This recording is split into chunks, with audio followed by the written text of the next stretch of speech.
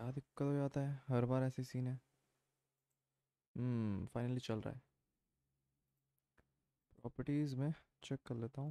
Okay, no issue at all. Let's continue. तो जहाँ कल रुके थे वहीं पे कंटिन्यू कर रहा हूँ क्योंकि भाई कल बहुत टायर्ड हो गया था।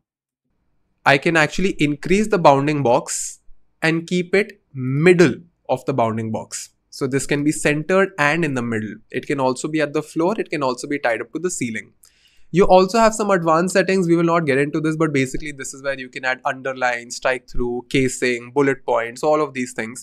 So you can always explore them after the video. So now that our typography is done, we come to fills and strokes. So these are the two panels just below your fill.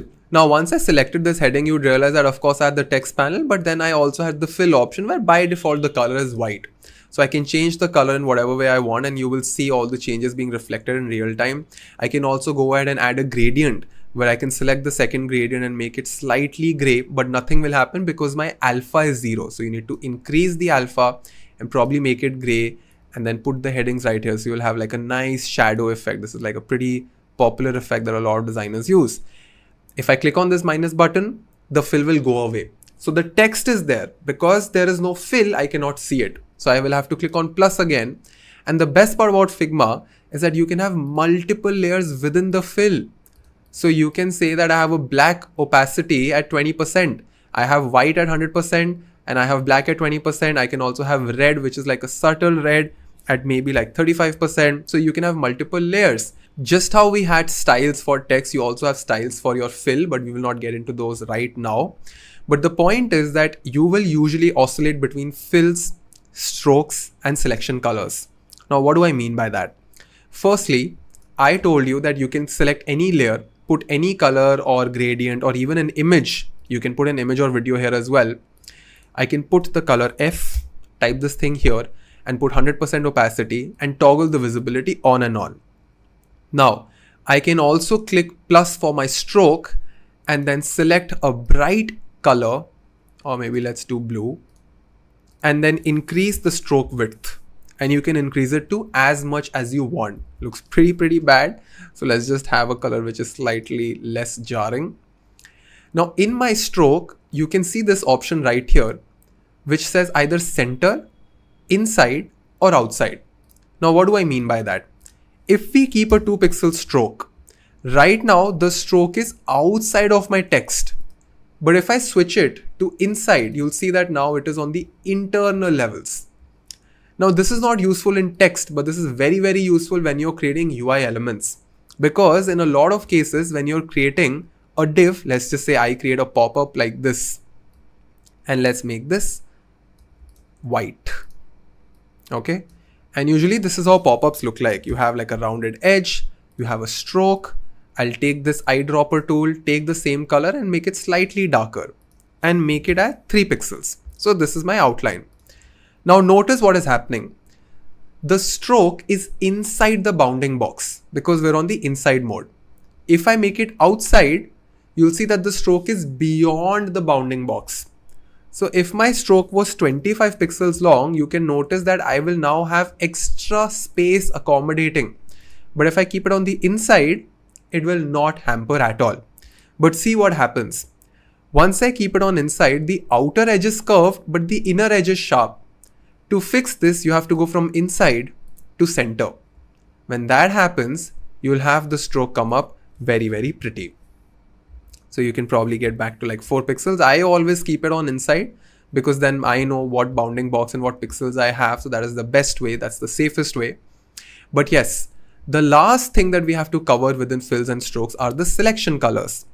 So thing is, this subtext right here, you have this thing called dark UI mid 4. Why is this saying this? Because this is a style. So you remember, you can actually tell Figma that certain hex codes have a specific name. If I click on this chain icon, I'll just have the color again. I will call this color as A5 because in design language, if you say A5, it means A5 into 3. If I say F, that means F into 6 times because you have like 6 digits in a hex code. So I will take A5. I will select all of this text and detach my color style and paste A5 again. Now, if I want to change A5 everywhere, I will have to individually go, right? Individually select the fill, But what if I select the frame and say that no matter where A5 is, I want to have changes over every A5?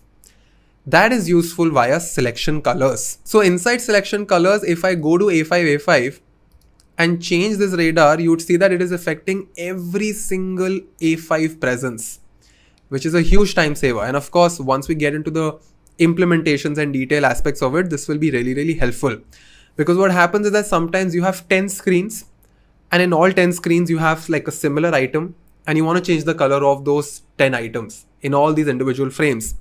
So instead of selecting frames one by one, you can select all of those frames and use selection colors to make changes very quickly. Now, once you have worked so hard, you obviously need to export these screens, right? Or maybe export a poster or a JPEG.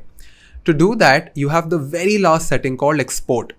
If you select on anything, you have your export options. If you don't see them, it's probably going to be in this mode. You have to click on plus, and then you go here and you choose your resolution.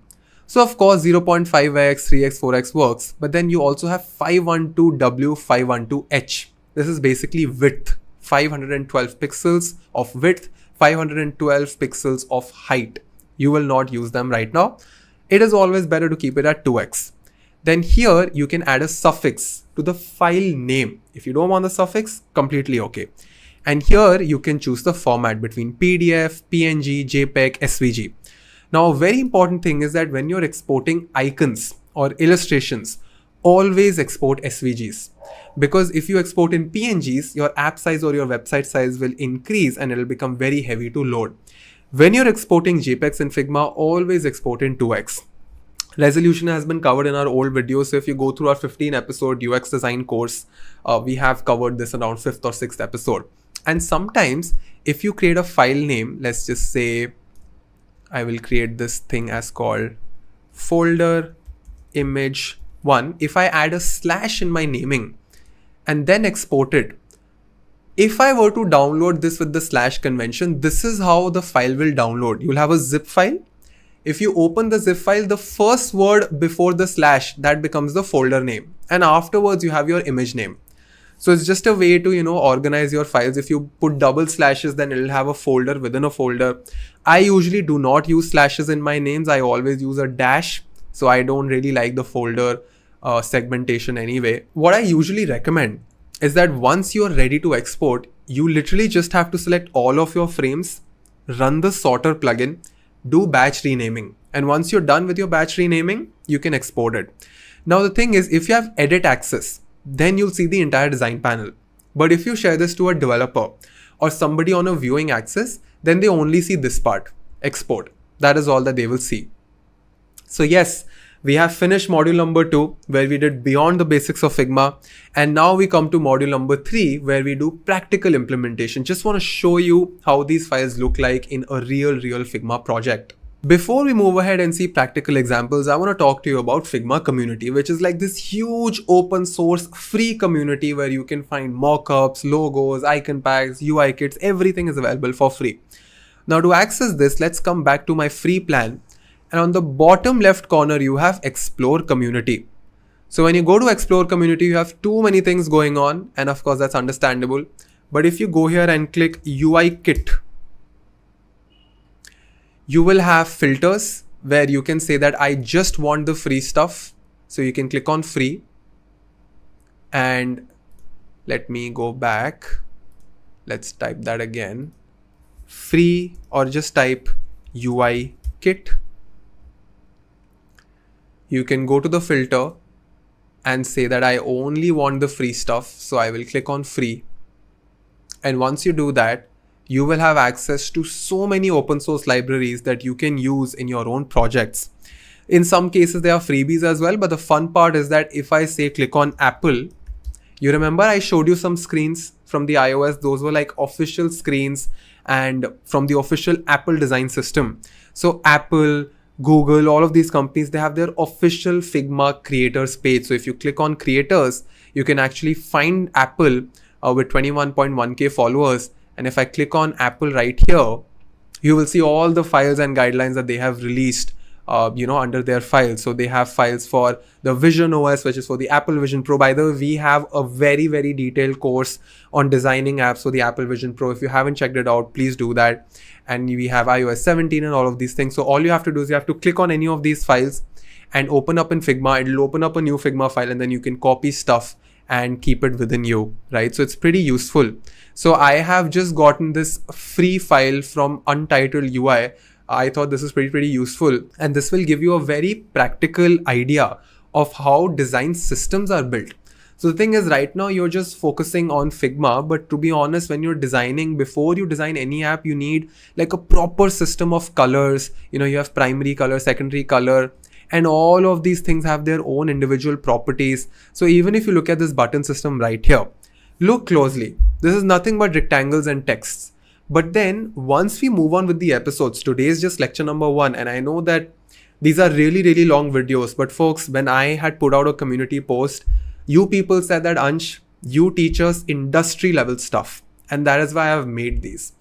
Now, even after so much of effort, if you don't put in your own effort to finish this, then nobody can help you, right? And I will really appreciate if you can just share about this video within your friends on Instagram and on LinkedIn.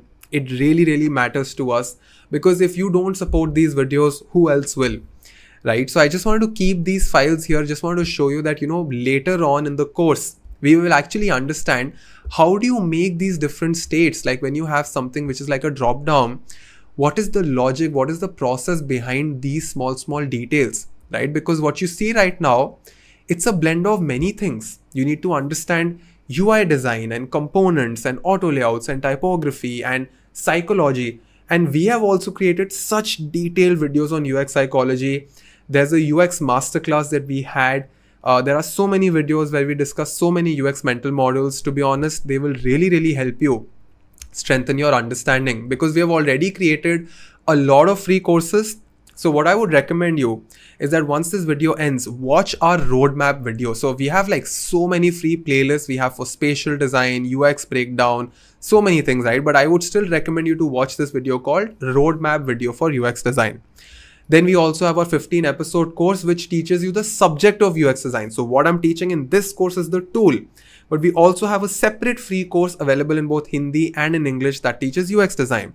All resources available for Figma, UI and UX and marketing inspiration will be shared in the description, so you don't have to worry about it. But folks, I'm telling you, if you follow our Figma and 15 episode course, it'll take at least 6 to 8 months, but it's going to be worth it.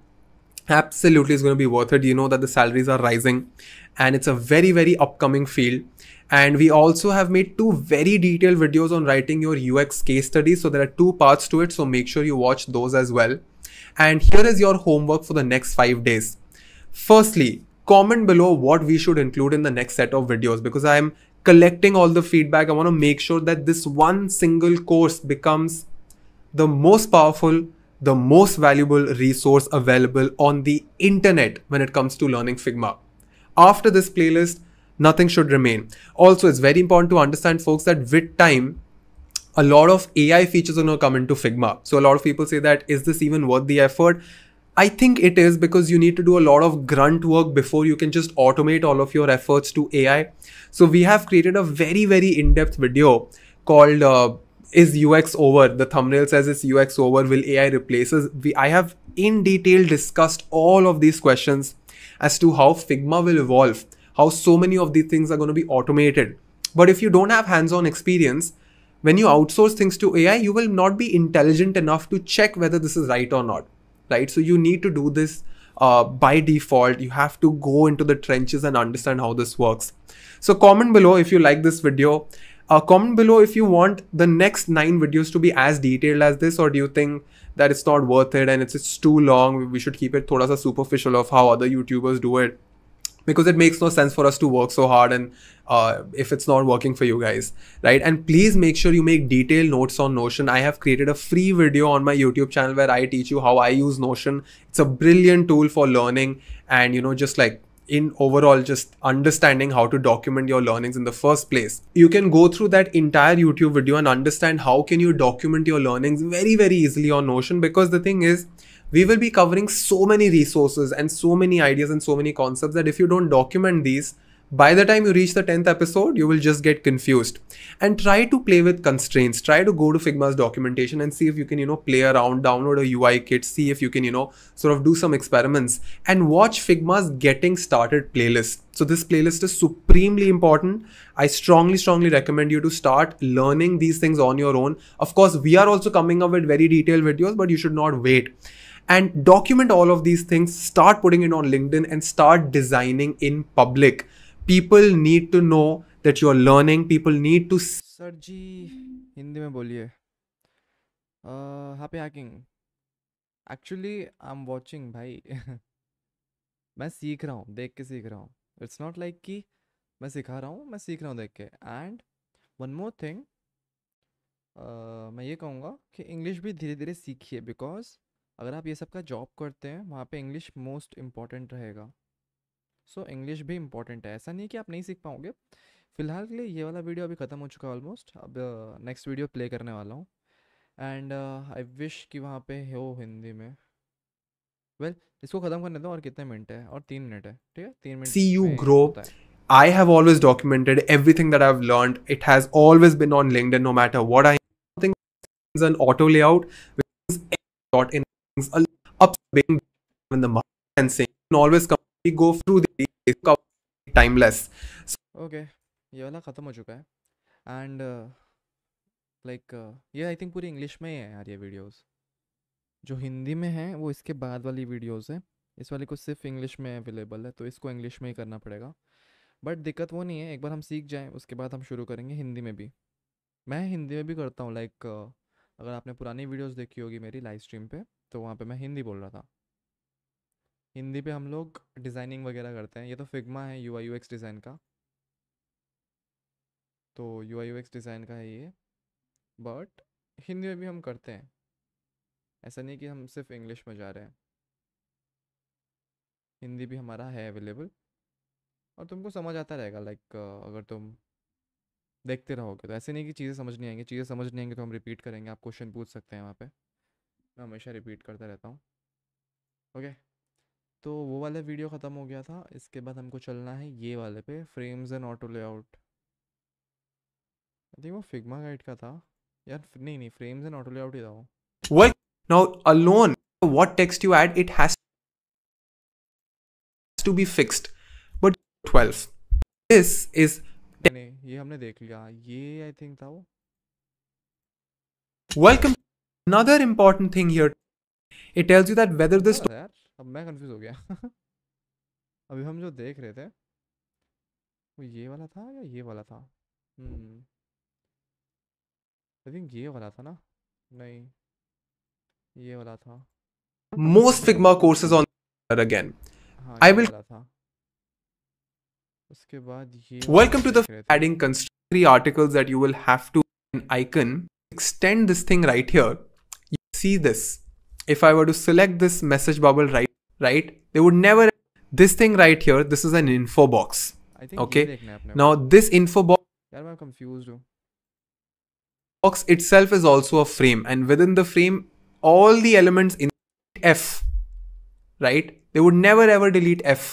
They know that this is a QWERTY keypad and this has to be in frames. That is why they are not using auto layout. So you need to be very more in-depth videos on our latest learning platform called learnuiux.in. Now we will cover a lot. एक second, अब मेरे को वो देखनी पड़ेगी कल मैंने क्या देखा था. तो कल की जो लाइव स्ट्रीम थी, मतलब अभी जो मैं देख रहा था ना, उस रीजन से मैं भूल गया कि मैंने कल क्या देखा था.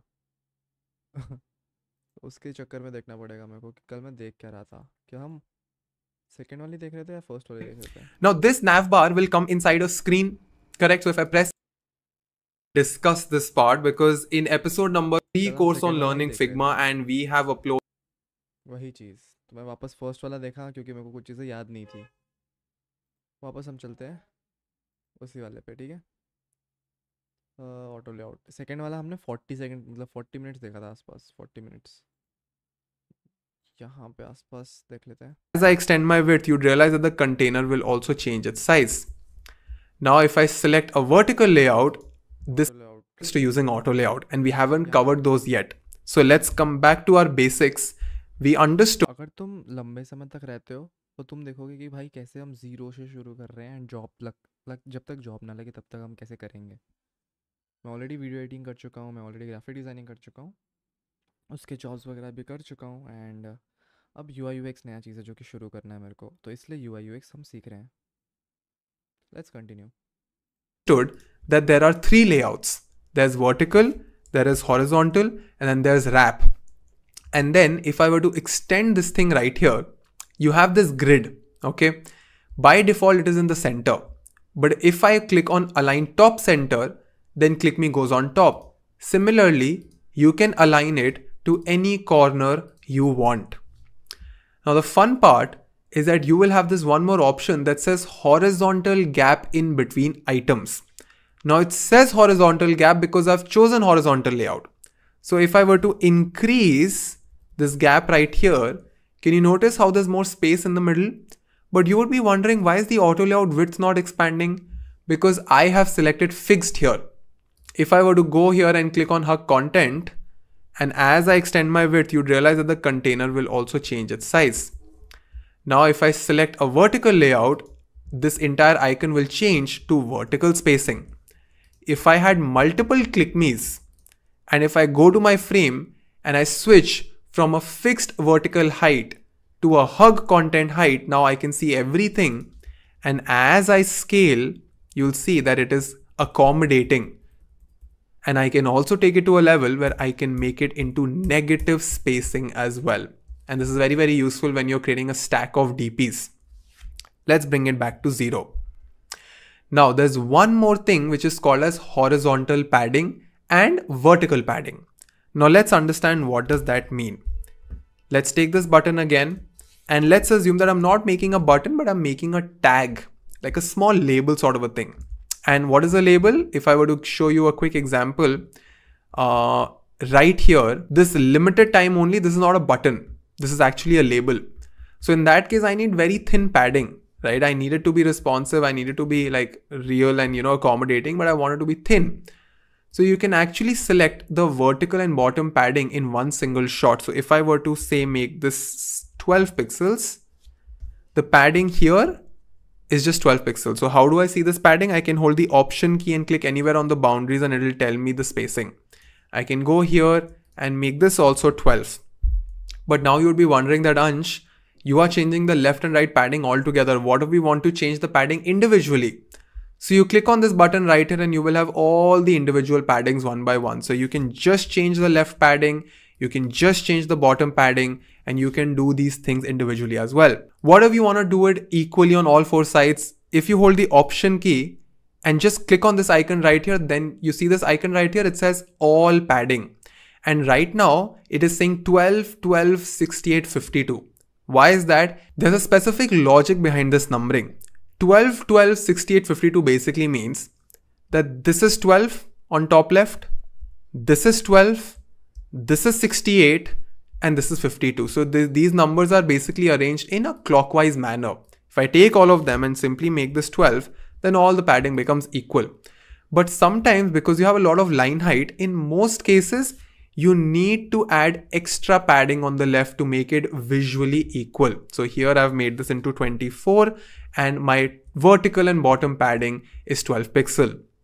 So, obviously if I were to take a quick example from the iOS design system, if I go here and take this one right here, you would realize that this is a mailbox and all of these items are in an auto layout. Now, why do they need to be an auto layout? If I delete any of these emails, I want the rest to simply come on the top. Let's say I delete all of them. I need all of them to stack amongst each other, right? Now imagine if this wasn't an auto layout. Let's take this threads and let's delete this auto layout.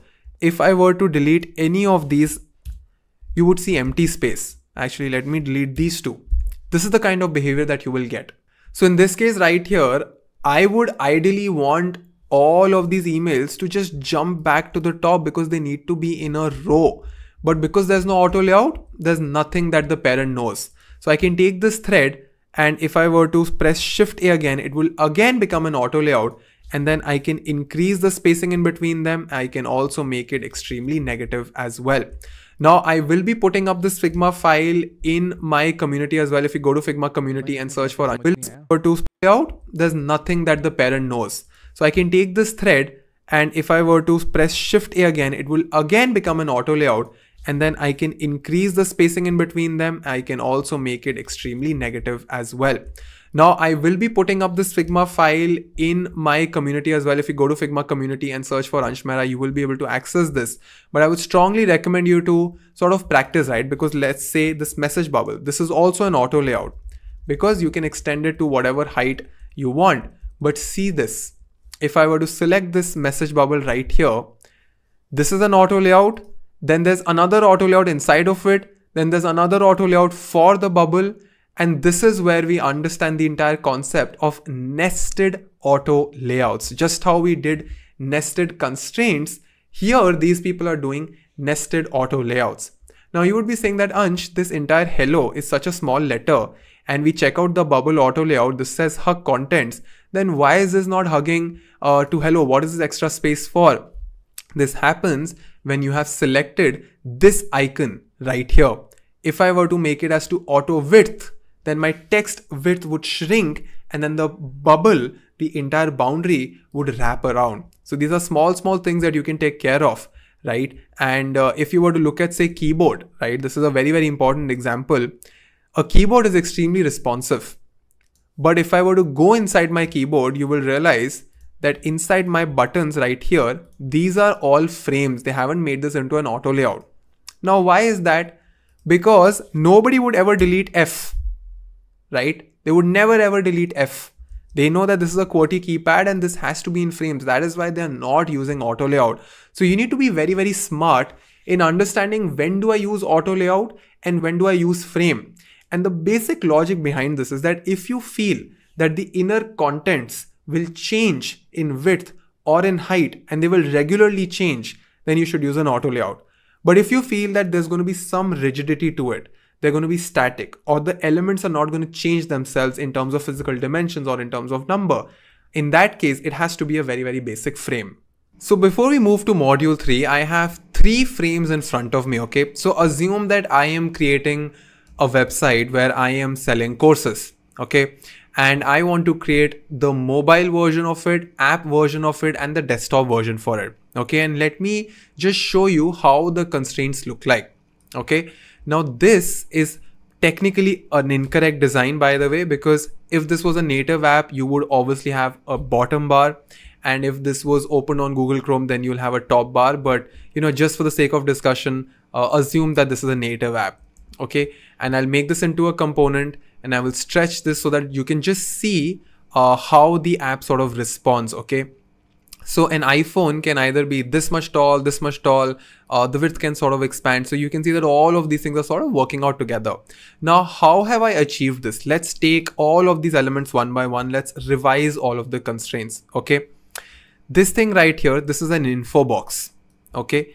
Now this info box itself is also a frame, and within the frame, all the elements inside are in auto layout. Now, why are they in auto layout? Because I might want to have a single line thing or a double line thing, but you can notice that all of these things are not getting responsive. Why? Because technically I should have taken this heading. Let's delete all of these things and then taken this auto layout and this, and then put them together in auto layout as well. So that if I were to duplicate, it would have been very responsive. Now, this is nested framing because I've added constraints to this. And then on top of that, this entire info box has its own left and right constraints. So everything inside of it is in the center. But when I talk about info box, it is at left and right. Then we look at the promo button right here. Now, I don't necessarily want the promo button to stretch to left and right. So I will keep it at center. I don't want even the middle image to go, you know, scale itself. So I would probably put it in center as well. But what would happen if I were to make this into scale? This is exactly what would happen. It would sort of clash and it would scale according to the percentage, but I don't want that. So let me keep this in center as well. Then what I've done is I've basically created a rectangle at the back where I've put the same image poster, a gradient, and then I think there's one more layer on top of it, right? So there's a gradient layer from the bottom, and then you have a scrim. This is called a scrim, like a blanket, like a dark blanket, but at like a 50-60% opacity. And this entire thing is at left and right. So as I move away, you can obviously see that this works. But now obviously after a specific width, you'd have to enter iPad, right? Like no iPhone looks like this. So at that point, I will switch to adaptive design and see what is happening right here. Check this out, check this out. This is very, very important. Why did this happen? Because my nested constraints are messed up. So let's see what is happening right here. If I were to go to my cellular connection and these things right here, you would realize that it says scale. Okay. Now I can't make any changes to this because this is an instance. So let me detach it. Okay. I will go to cellular connection, select all of these. Okay. First of all, make them normal. This is how they would look normally, and see what is happening right here. See the behavior, because they're at scale. So they feel that if my mobile width is expanding, then I also need to sort of expand in width. So I should probably make this into right, because they don't need to scale. They just have to stick to the right side. I will take this again and put this on left, and now they are working flawlessly, right? So this is how the behavior would work in.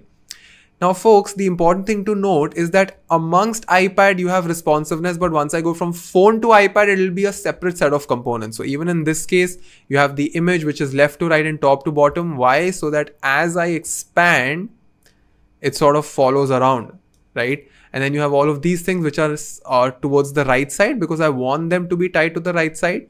So the image is also left and right. This is also image right. That is why, you know, this distance sort of remains the same. And then you have your desktop.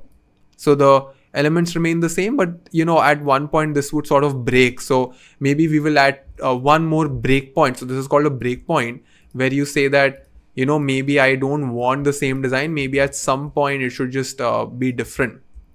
So yeah, I just want to quickly go through how constraints would have been added for all of these three screens. Some important things to note: we have already covered that you will need different components for different devices.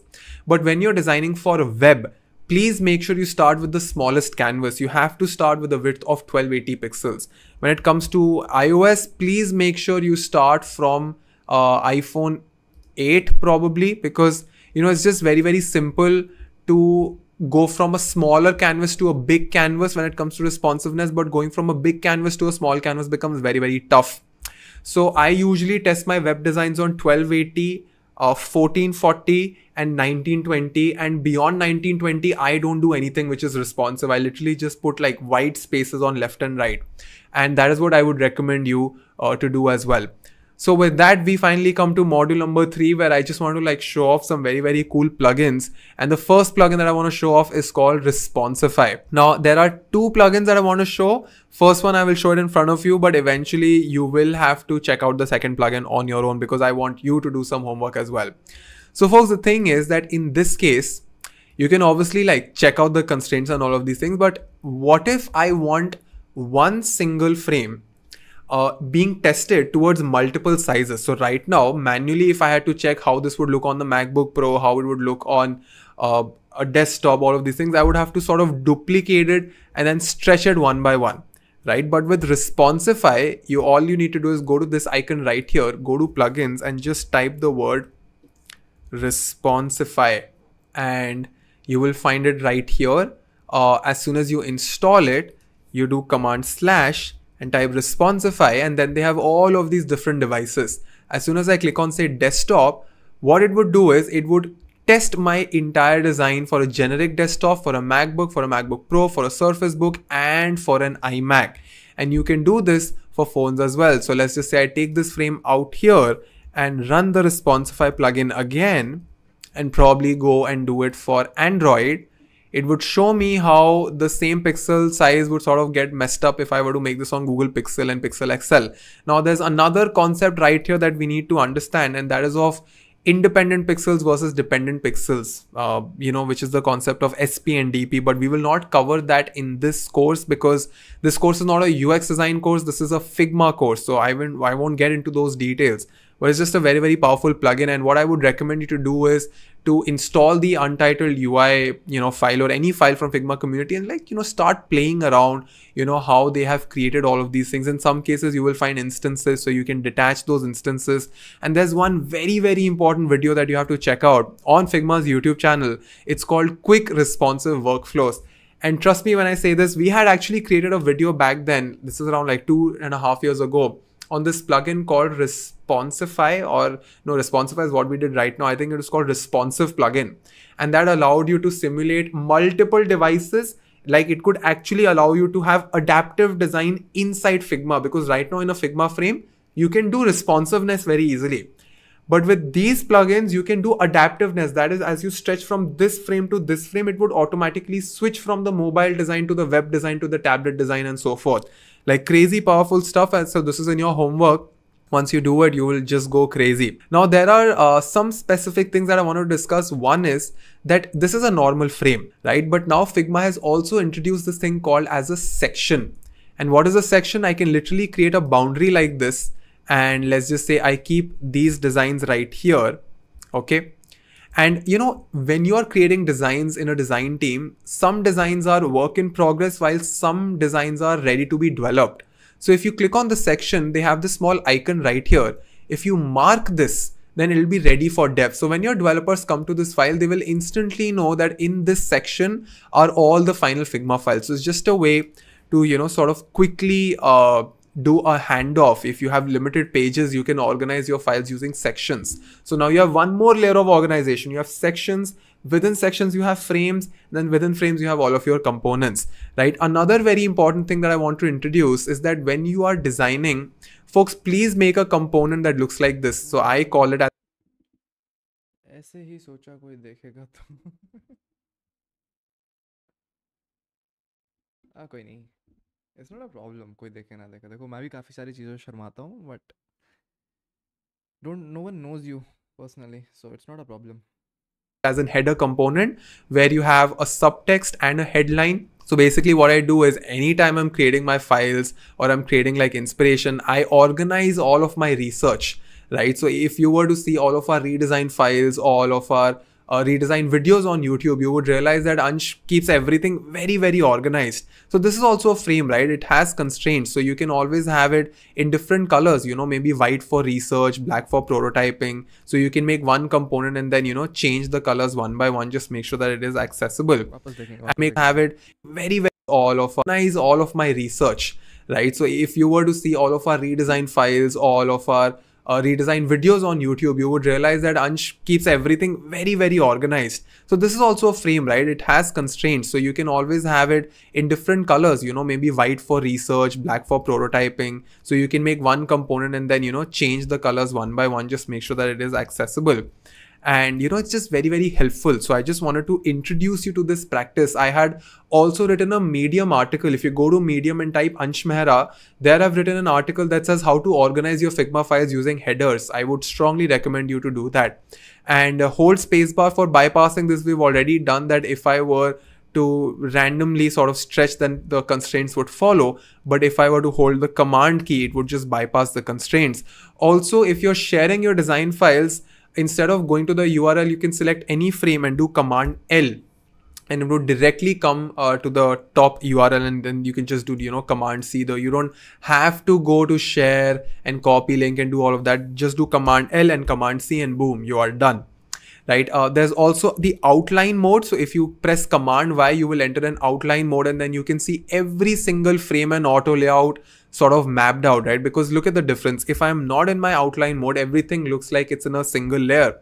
But once I enter outline mode, then you can see that this is an auto layout, this is an auto layout, there's auto layouts within auto layouts. So you can genuinely see the structure. Nested framing I've already done. I would recommend you to create an annotation card for yourself. So what is an annotation card? It is essentially like this comment card, which has a dynamic height. So width, I keep it static. What's up? Missed 2 streams. Where are we at? Well, this is day 2 का काम और 6 minutes बाकी है. Then we will go to the day 3. but then have your DP, have your name, and then what you can do is you can have different colors for this. One can be for feedback, one can be for comments, one can be for an important note. Because I'm not a very big fan of Figma comments in general. I really like when, you know, me and my team are brainstorming using these annotation cards, and they will really help you. So these are the two components that I would strongly recommend you to make them on your own. Of course, I will be releasing this on the Figma community as well, so you can always copy the same components, but you know, you will not really learn if you just start copying things blindly. Now, while you are pursuing this Figma course, you will need a lot of inspiration for UI and web design as you practice. So, you know, I won't waste time going through all of these URLs. I've literally just compiled all of my top rated inspiration websites right here. So you can just take a screenshot and go through them one by one. I have also shortlisted 4 links that you can use to learn Figma on your own in case you don't want to wait for our videos and you want to do this upskilling, more detailed upskilling, more advanced upskilling than not just in the market. And they have sort of, you know, curated all of these shortcuts one by one. So it's crazy the amount of time you can save if you use these resources properly. In fact, folks, if you're here for the first time, we have created so many courses. So there's a lot in UI UX events. First, sort of set them something to do. I recommend you for UX on the sub. The resources that you see will be in the description. Please don't expect consistent. And out of this, I hope that you saw the first episode as well. Please make sure that you're concerned on learn case studies on writing or your homework for the next 5 days, and I will be waiting for your homework. I will be waiting for your stories and LinkedIn posts to see how many people are actually documenting their learnings.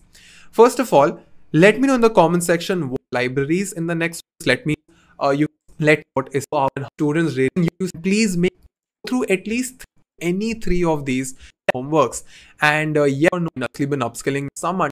Go through at least 3 UI resources and try to recreate something. I think now you have some understanding of, you know, Figma in general, and you would have obviously been upskilling yourself. So just explore any 3 of these, and I'm telling you, you will find a lot of inspiration. And document your learnings on LinkedIn and tag me. I would love to see your notes. I would love to see that you guys are actually making use of these homeworks.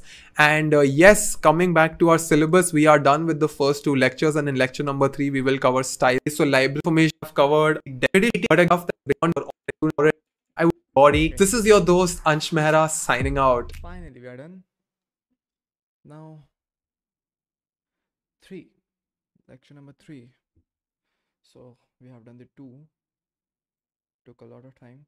Welcome to Foundations for Figma, our most in-depth Figma course for beginners. Today we will learn the basics of design tokens, styles and libraries inside Figma. My name is Ansh Mehra and I teach students design and AI. This is lecture 3 of our 10 lecture free series. So without wasting any further time, let's get started.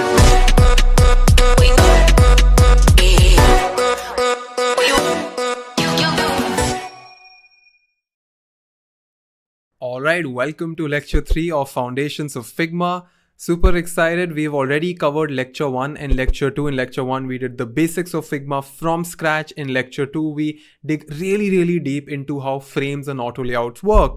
Today in lecture... इससे पहले कि मैं तुमको continue करवाऊँ, मैं क्या सोच रहा हूँ कि मैं ना इसकी लिंक तुमको पहले ही प्रोवाइड कर लूँगा, जिससे क्या होगा, तुम लोग को दिक्कत नहीं होगी। यही वाले है ना, इससे तुम लोग को दिक्कत नहीं होगी, चाहे कोई कितना भी पूछे, डायरेक्टली यहाँ पे डाल देते हैं। एक second, website I am learning from.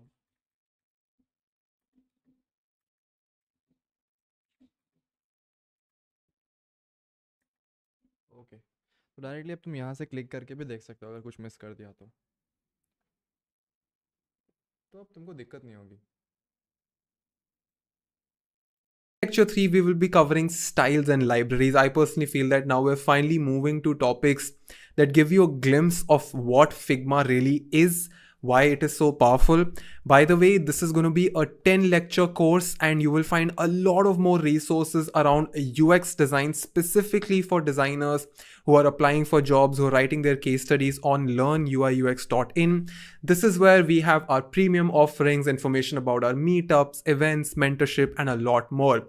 But this course is a Figma course. It's available for free. So let's check out today's syllabus. It is split into 3 modules. In module number 1, I will cover the basics of this very interesting concept called design tokens and then styles inside Figma, and we'll understand why do sir कुछ समझ नहीं आ रहा है, फिर भी देख रहा हूँ. देखो, अभी मैं प्रिफर करूँगा कि लाइक बस देखो, धीरे धीरे समझ आएगा. तुम लाइक आधे में शुरू करोगे तो हर चीज़ समझ नहीं आएगी. मैं ये दूसरी बार देख रहा हूँ, this is not my first time. Well, तुमको कहाँ तक आता है हैप्पी भाई? अगर तुम बताओगे तो मैं हेल्प कर पाऊँ कि हाँ, यहाँ से हम शुरू कर सकते हैं. तुमको कहाँ तक आता है? अभी तो मैं हम सिर्फ वीडियोस देख रहे हैं. सीखने के कई सारे तरीके होते हैं, जिसमें से एक होता है खुद करके करना, एक होता है देख के करना, एक होता है सुन के सीखना, एक होता है फील करके सीखना. जैसे फील करके हम क्या सीखते हैं? कराटे हो गया, गिटार हो गया. नो सर, आप पढ़ाए. अरे मैं पढ़ा नहीं रहा हूँ, मैं देख रहा हूँ. मैं पढ़ाऊँगा तब लाइक ये एक बार ख़त्म हो जाए, अपना सीरीज़ ख़त्म हो जाए, उसके बाद हम शुरू करेंगे खुद का बनाना. सीरीज़ कब ख़त्म होगी पता है? अभी 3 है और 4 दिन लगेंगे इसको ख़त्म होने के लिए. उसके बाद हम शुरू कर पाएंगे. नहीं, और 4 दिन नहीं है, उसके बाद ये फिर बाकी है. तो ये सब के बाद ही. और ये सब चाहो तो मैं अकेले भी देख सकता हूँ, बट मैं प्रेफर करूँगा सबके साथ देखने के लिए, क्योंकि किसी का भी कुछ क्वेश्चंस होता है तो वो पूछ सकता है वहाँ पे. ये वाला सिर्फ फिग्मा है, फिग्मा सीखने के लिए. ये वाला डिज़ाइन सिस्टम है. तो ये चीज़ें अलग है, जैसे कि डिक्लेयर करना, जैसे उसने बताया ना कलर्स आप डिक्लेयर करते हो, तो वो चीज़ें. अब कलर डिक्लेयर करने का फ़ायदा क्या है बताता हूँ. देखो, जैसे कि अब ये हेडिंग होगी, ठीक है, ये सब हेडिंग है एक छोटी सी. अब ये सबकी कलर एक ही जैसी होगी. अब ये एक एक को आप चेंज ना करके एक कलर डिक्लेयर कर देंगे, तो क्या होगा? सपोज इसका कलर हमने डिक्लेयर कर दिया कि ऑरेंज 1 है. सबको सेम कलर दे दिए जो डिक्लेयर किए थे, ऑरेंज 1, ऑरेंज 1, ऑरेंज 1, ऑरेंज 1. अब अगर आपको ये कलर अच्छा नहीं लग रहा है तो इंडिविजुअली आप इसको चेंज थोड़ी करोगे. इसका अलग से फिर चेंज करो, इसका अलग से चेंज करो, इसका अलग से चेंज करो. उसको एक साथ चेंज करने के लिए हम जो ऑरेंज 1 कलर है उसको हम कुछ और कर लेंगे, मे बी पर्पल. तो ये अब सबका साथ में चेंज होगा पर्पल, एक एक को चेंज करना नहीं पड़ेगा. तो इसलिए डिक्लेरेशन का फ़ायदा होता है, जो कि इसमें बताएगा इस वाले वीडियो में. फिर वैसे टाइपोग्राफी का, अब सपोज़ आपने यहाँ पे एक फ़ॉन्ट यूज़ किया है, सेम फ़ॉन्ट यहाँ पे भी यूज़ किया है. अब आपको सबका फ़ॉन्ट चेंज करना हो तो आप अलग अलग करके चेंज ना करो, सबको एक साथ चेंज करना है तो वो यहाँ से करते हैं टाइपोग्राफी वाला पे. वैसे ही यूआई टाइप डिक्लेरेशन, स्पेस, सबके बीच की स्पेसिंग उसने डिक्लेयर की, जैसे यहाँ पे देख पा रहे हो इतनी इतनी स्पेसिंग है, उसको अलग से ना करें करके उसने स्पेस के बारे में बताया है. बटन सिस्टम, अब ये बटन्स है, उसको फिर अलग से ना करना करे करके एक साथ करेंगे कैसे, उसके बारे में बताया है. और ये हमको हेल्प नहीं करेगा, ये हमारे साथ साथ डेवलपर्स को भी हेल्प करेगा जो कि प्रोग्राम करते हैं, मतलब कोडिंग करते हैं. अगर तुम इसके कोड्स देखना चाहते हो तो ये होती हैं कोडिंग्स. अब ये इतना इजी नहीं है. जो भी बंदा करेगा वो परेशान हो जाएगा अगर सबको एक एक अलग अलग करना हो. तो इसलिए वो भी डिक्लेयर करके यूज़ करते हैं. अब वो डिक्लेयर कैसे करेंगे? जैसे कि इसके अंदर मुझे उतना आइडिया नहीं, बट ये देखो, ये जो कलर देख पा रहे हो ना, ये होता है डिक्लेरेशन वाला. जैसे ये ऑरेंज को देख रखा है, जैसे मैंने बताया था ऑरेंज दिया है. अगर ये हम चेंज करते हैं, आई डोंट नो चेंज होगा कि नहीं होगा, होता है क्या? नहीं होता है, मुझसे तो नहीं बताया यार यहाँ पे कैसे चेंज करते हैं. बट सपोज अगर ये चेंज होता है, ठीक है, तो यहाँ पे सबका साथ में चेंज होगा, जितने भी ऑरेंज वाले कलर है सबका साथ में चेंज होगा. कैसे एडिट करते हैं इसको? एडिट हो सकता है भाई, चेंज तो कर सकते हैं. हो चेंज हो सकता है. देखते हैं, कुछ और डाल के देखते हैं, ठीक है. एक गायब किया मैंने, वहाँ पे 9 डालता हूँ. देखो अब इसका कलर चेंज हुआ और इसका भी कलर चेंज हुआ. अब इसको यहाँ पे ब्लैक कर दूंगा, तो इसको ब्लैक करना देखोगे सबका साथ में चेंज होगा ब्लैक. Look at this. हाँ, मैं सबको साथ में ब्लैक करूँगा. मैंने ये आज तक कभी ट्राई नहीं किया है, बट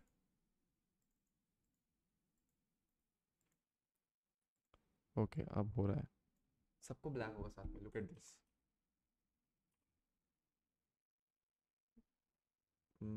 एक दो एक दो एक दो एक दो. सॉरी, वाइट कर दिया यार, ब्लैक करना था.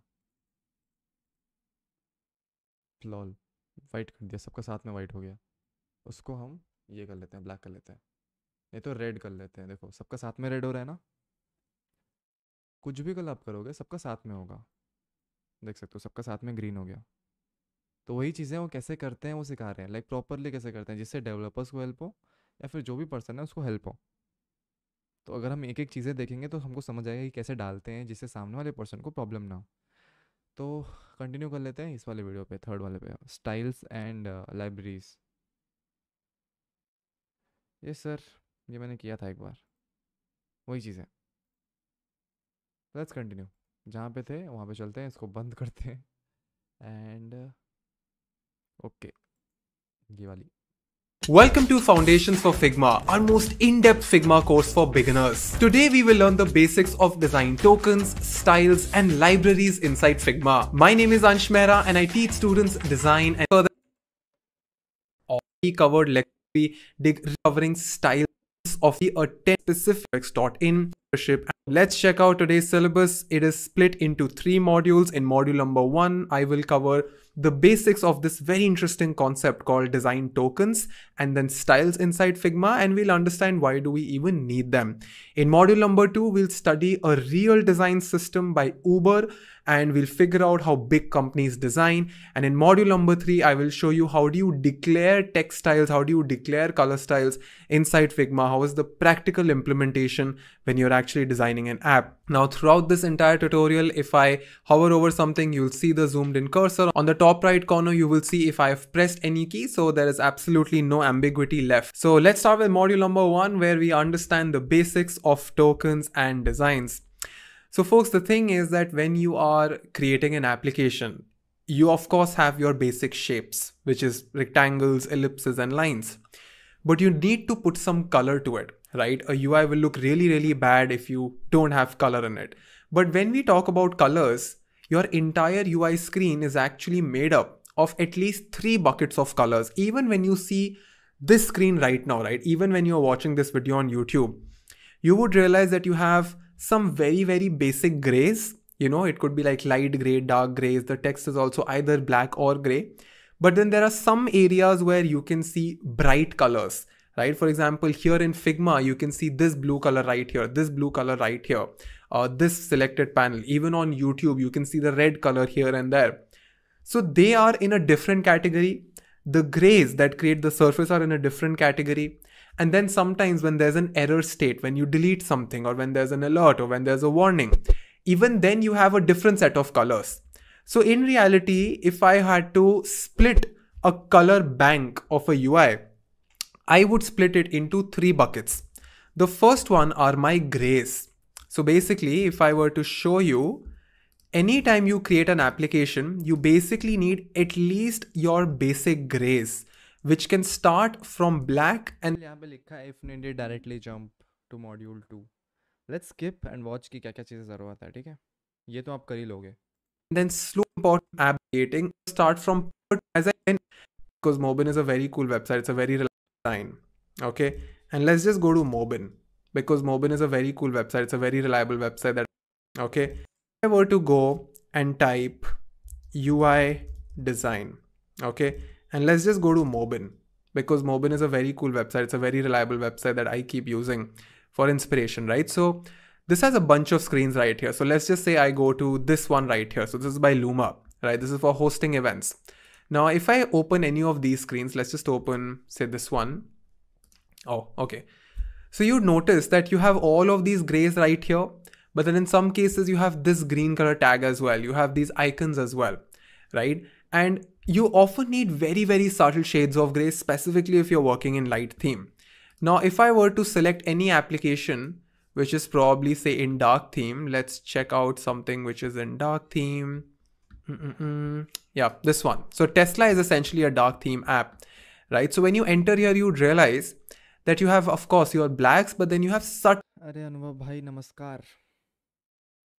We are on learning phase. Dark shades of gray as well. Now, very interesting thing to note here is that in a dark theme, as the surface comes near you, it becomes lighter in shade because there's a very important dark theme principle in user interface design. And it says that right in front of the screen, there is an assumed source of light. So for example, if I were to take a look at this thing right here, this color is darker, whereas this color is lighter. Why? Because this is on top of the surface. So anything that comes closer to me will be in lighter shade. That is why you'd notice that input fields are usually darker. Why? Because they're on the inside.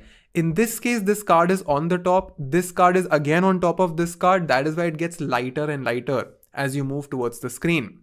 Now, something very different happens when we switch to the light theme.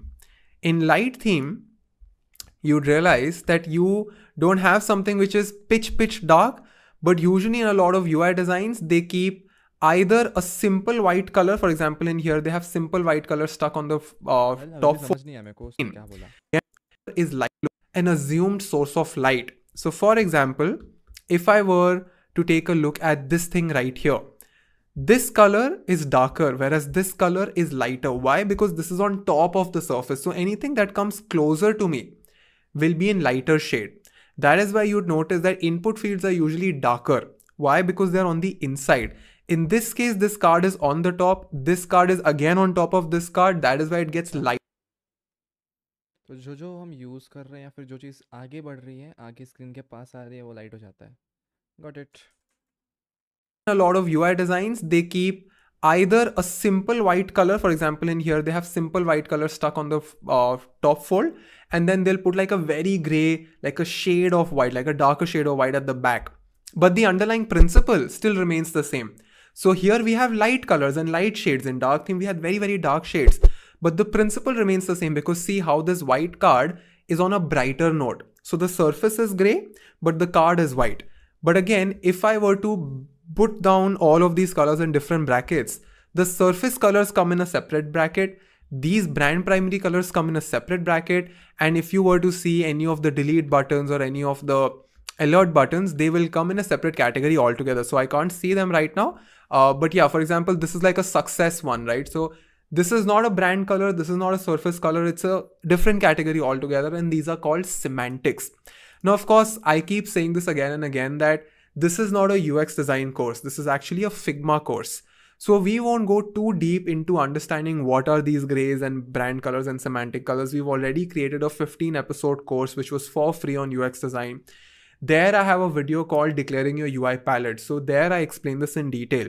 But just to make sure everybody is on the same page on this specific topic, first we declare our grays. So let's just assume that we have a light themed app, right? And I'll start from scratch. Okay. So I will create a box and let me make this as white. Now you can't see this because obviously it's in front of a white surface.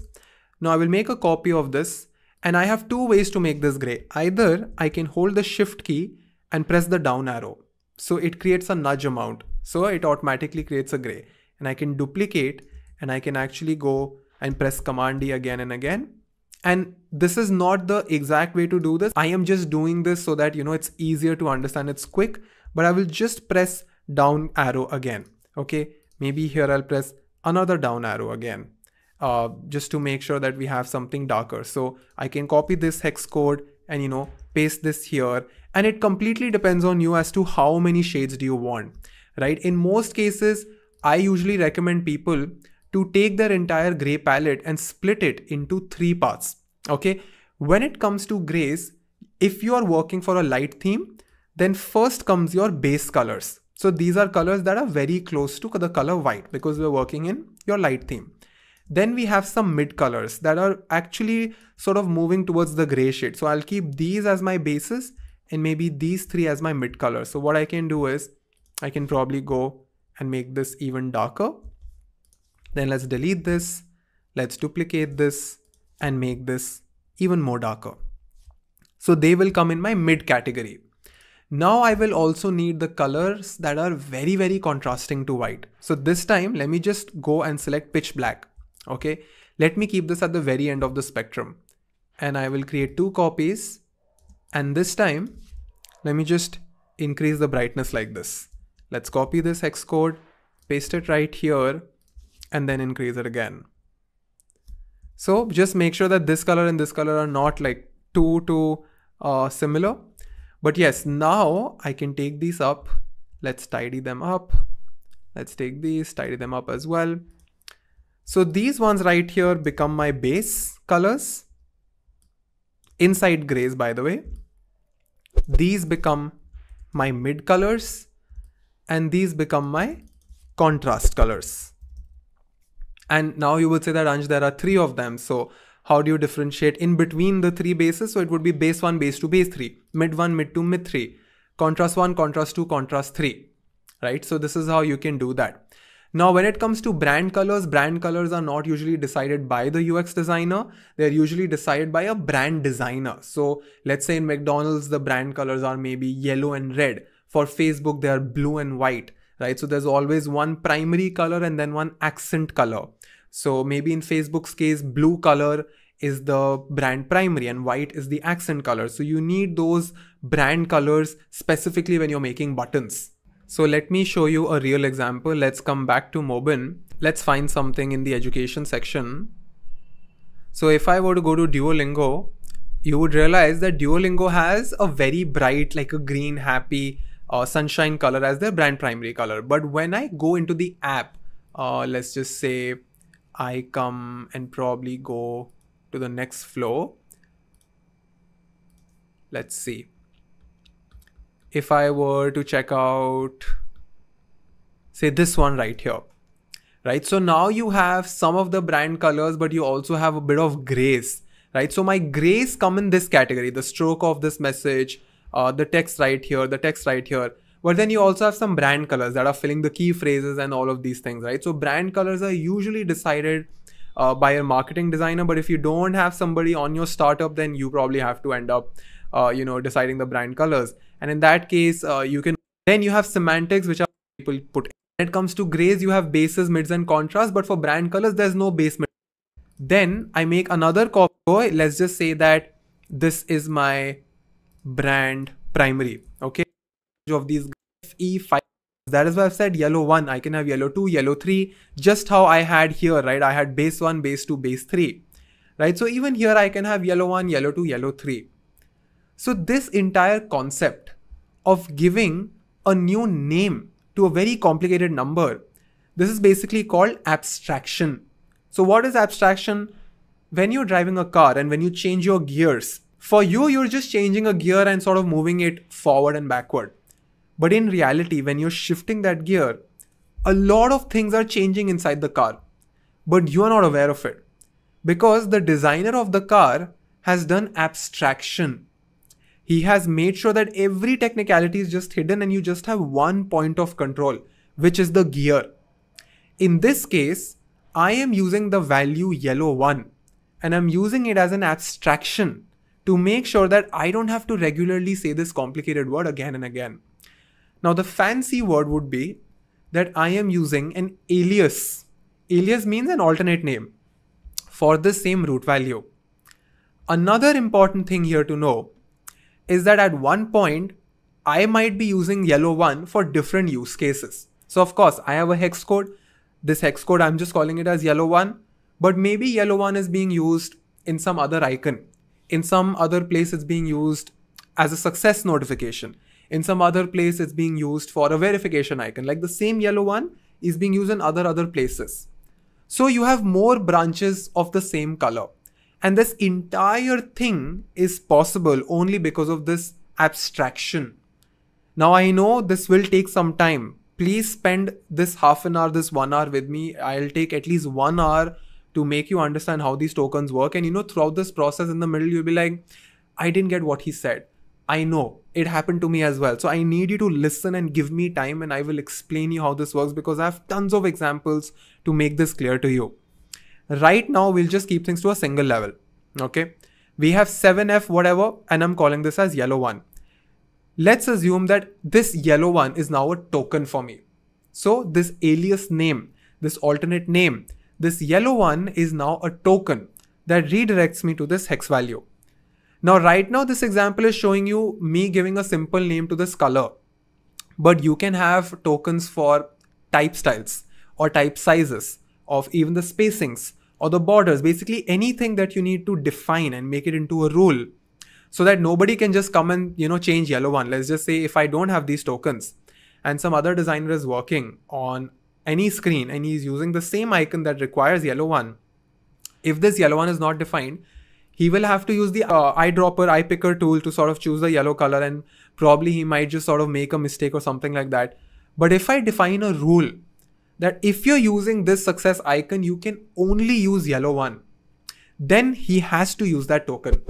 Now moving forward, if I say that instead of yellow 1, all of these tick signs will have yellow 2, then I will have to make change in just one single part. And if I make change in that one single part, it will be reflected in every other place where yellow 1 was used. So this is basically you building a very, very robust system. Now you can also do this for shadows and a lot of stuff, right? But typically when it comes to color styles, today we will just figure out how do we tokenize colors, okay? And it's just a way to give easy to read names to hex codes. Now let's go a level deeper and understand that when I name this color as say yellow 100, because this is a very common convention, yellow 100 can be used in different ways, right? It can be used as a text or an icon. So then what happens is that when a company is being built, you make a set of colors which are your hex codes. Then you give names to those hex codes. But then as a designer or as a marketing designer, the marketing team is also taking out colors from that same bank. No matter what team you're in, all these different teams come to this one single yellow 100, and then they might take yellow 100 and then use it in their own individual system. So mobile team is using its own system with yellow 100. This iPad team is using its own. So what happens is that you start with root value, then you give it a global name. In this case, it is yellow 100. But then we have the system name or the alias name. In this case, maybe I call it as semantic alert. Maybe I'm building a web app, and inside my web app, I am using this inside the semantic alert icon, like whatever it is in a component on my web app. Then I can dig deeper and say that even within a specific pop-up, I am using the same color in the icon fill as well, specifically in the alert icon fill as well. So when it comes to a specific component, you can create more layers. It's like layering of the names, but they all redirect to this one single color. So you can have as many levels as you want, right? But in most design systems, they just keep it to 3 levels. Like they have a normal name and then the normal name has an alias. And people just say that this is either an alias or a component specific, like it depends on you. And I will show you the examples. It'll become very, very clear to you. But the thing is that in reality, the token names are not that simple. So right now I've sort of made that, okay, yellow 100 is now called alert icon fill. I have just simplified it to a very dumb level. In reality, the token names are pretty complicated. And I will explain you how to name those tokens as well. But just bear with me. Slowly, slowly we will cover this. A very important thing to understand is that colors can have multiple levels of layering. But when it comes to shadows, or when it comes to even like glowing effects, or when it comes to other styles, whether it's type styles or spacing, there you will not have so many layers. In most design systems, when it comes to say font sizes, they'll just have 8, 12 and 16. 8 will be called small, 12 will be called medium, and maybe 16 will be called large, and that is where they stop, right? People don't really say that small then becomes mobile heading. Medium then becomes web heading. Like they don't do that. In most cases, people just keep it on a single level. It is only in the colors where people have multiple levels of hierarchy, multiple levels of, tiers. Now, let me give you a practical example. Let's take this prompt right here, which is like a plan choosing app. And by the way, this is from a free open source Figma community file called Untitled UI. In this case, you have a root value, which is the color blue. Now I can give it a global name, which is blue 100. Then after blue 100 is established, I can say that this comes under my primary brand color. Okay, so I will put it in my UI category. Imagine that the marketing team is also using this global name ka entire palette. The web team is also working, and the marketing team, everybody is using blue 100 for their own individual use cases. But right now I am in the product team. The product team is building a UI. Within the UI, we have named this as primary 1. Okay. Now, once it has been named as primary 1, I also decided that this... sir कब तक पढ़ाएंगे? Well सिर्फ 21 minutes हुए हैं, उसको और जानना है 50 मिनट्स. तो मान लो कि 11 समथिंग हो जाएगा यार. 11:30 11:40 तक हो जाएगा. मैं पूरा नहीं देखने वाला क्योंकि काफ़ी सारी चीज़ें मेरे को भी चीज़ें समझ नहीं आती, बट हम देख रहे हैं, समझने की कोशिश कर रहे हैं. तो अभी मैं बता देता हूँ उसमें हो क्या रहा है. ये इसने एक बनाया है कंपोनेंट, उसके अंदर वो कलर डिक्लेयर कर रहा है हर एक चीज़ के लिए, एंड वो कैसे कलर यूज़ हो रहा है वो बता रहा है, एंड कैसे लोग यूज़ करते हैं. चाहे वो कुछ भी कह ले, वो सब कलर एक ही तरफ से आ रहे हैं एंड एक ही चीज़ से आ रहे हैं. रूट वैल्यू उसका ये है, और चाहे वो डिक्लेयर कर ले वो जैसे जिस जिस चीज़ों के लिए यूज़ कर रहा है उसके हिसाब से वहाँ पे अलग कलर्स हो जा रहे हैं. Same primary one might be used for this check icon right here and also for the modal text. So in this case, blue 100 is first referenced as UI primary one, and then UI primary one is then again linked to the check icon and the modal text. So these two will be component specific token names. But this thing right here, this is going to be a system specific token name. Now this system specific, component specific, these are not rules. This is just my way of organizing. People might call this as, not component specific, but instance specific. Some people, instead of system specific, they will call it as device specific, whatever it is. It is just dependent on how you want to organize them. But the benefit of this is that maybe, say, 1 year down the line, I decide that modal text is going to be black. In that case, I can just break this branch right here and connect it to some other alias name, and it will work out very, very well. Now, if you've understood something so far, I know that a lot of it is complicated. You will have some clarity, but Okay. अब मुझे समझ आया कि benefit क्या है. जैसे मैंने बताया ना कि लाइक तुम उसका अलग करके बाद में कर सकते हो, जैसे हम पीछे बता रहे थे इन सब चीज़ों में. तो एक बार में सबका कलर चेंज नहीं होगा. जैसे अब इसका कलर चेंज नहीं हुआ था जब हमने इसका कलर चेंज किया था. तो वो फ़ायदा है कि अगर हम इस ऑरेंज वन को हर जगह साथ में ना रख के अलग अलग कर दें. जैसे इस आइकन के लिए ऑरेंज वन अलग है, ऑरेंज वन बटन, तो वैसे ही ऑरेंज वन टेक्स्ट ऐसे करके अलग कर सकते हैं. तो जब हमको चेंज करना हो तो सिर्फ यही चेंज होगा, ये चेंज नहीं होगा.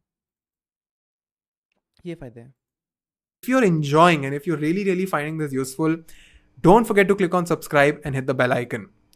Now, let's take another example. On the left, we have a web drop-down component, and on the right, we have a web sidebar. Here, if you notice, there's a hover state. Okay, this thing right here, we have a hover state for this. This is an AR grace. So this would be a token name. But please note, real token names don't look like this. So let's understand, how do you name these tokens? And to be honest, there is no one way for it. Let me just break this down to you. There are many, many ways. People have all of these different kinds of use cases. It really depends on how complicated you can be, right? And I usually keep things very, very simple. So I'll show you some simple ways as well. I'll show you how big companies do it as well. So right here, I have a bunch of components. Okay, this is a label.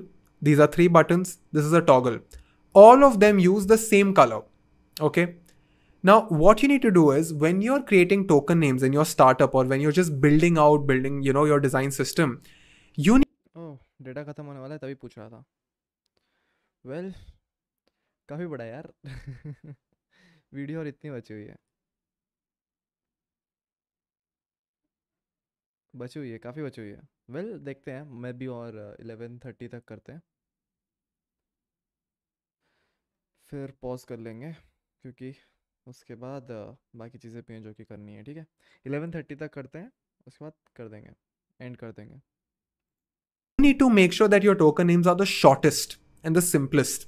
And you can always take reference from other systems as well. So I will paste a link of at least 5 to 6 resources where you can learn from design systems, and you can actually learn. This is the token name. Firstly, most importantly, tells you the use case. It tells you that whether this token name is for a color or for a type style or for a shadow or for a space. And I'll show you examples. I'm just... कल जब शुरू करेंगे, देखो जब शुरू करेंगे मैं क्या करूँगा, मैं सोच रहा हूँ कि लाइक बाकी चीज़ें मैं आधा देख लूँ एंड तुमको एक बार मैं शॉर्ट करके बता दूंगा कि क्या सीखा, बेटर रहेगा. या फिर जब हम एक्चुअल में यूज़ करेंगे तब मैं तुमको बता दूंगा कि कैसे करना है, क्योंकि इसने काफ़ी लंबी वीडियोस रखी हैं. इससे तुम्हारा टाइम बच जाएगा, तुम्हारा डेटा नहीं जाएगा. ये एक बेनिफिट होगा. या फिर हम कल यहीं से शुरू करेंगे जहाँ पे पॉज किया था, जैसे आज हमने किया. कल का जहाँ पे पॉज किया था आज हमने ख़त्म किया.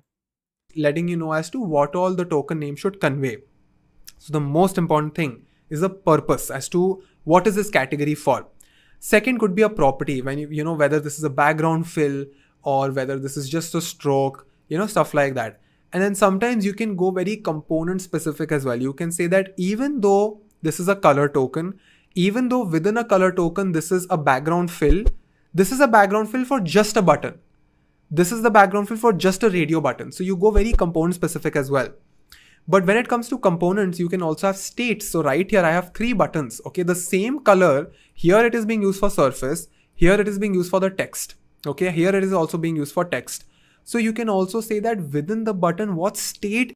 पता है what is difficult thing is here, कि जो जिस तरीके से इंडस्ट्री लेवल बता रहा है ना भाई, कुछ ज़्यादा ही डीप है। मैंने जहाँ तक यूज़ किया है फिग्मा, इतना इंडस्ट्रियल लेवल मैंने भी नहीं देखा था। Is in that button? Is it in the default state or the hover state or the disable state? And now it is absolutely not necessary to use all of these things. I'm just letting you know as to how people try these out. So let's take an example. We have this alert button right here. Okay. This would be my root value, which is the actual hex code. Then I give the hex code a global name, which would be blue 100. And now for this specific fill, I will not assign blue 100 to this. I will first create another token, call it UI, because this is for the UI library. Then pill, which is my component. Then primary, which is the state of the pill, because this pill has another primary, secondary, tertiary variant. Inside the primary pill, this is only used for the background. When I create this token, now I will have this as my token color, and this would be linked to this fill. Now, one very, very important thing to note is that I have used dashes and not slash. Please don't use slash because it'll end up complicating a lot of your code.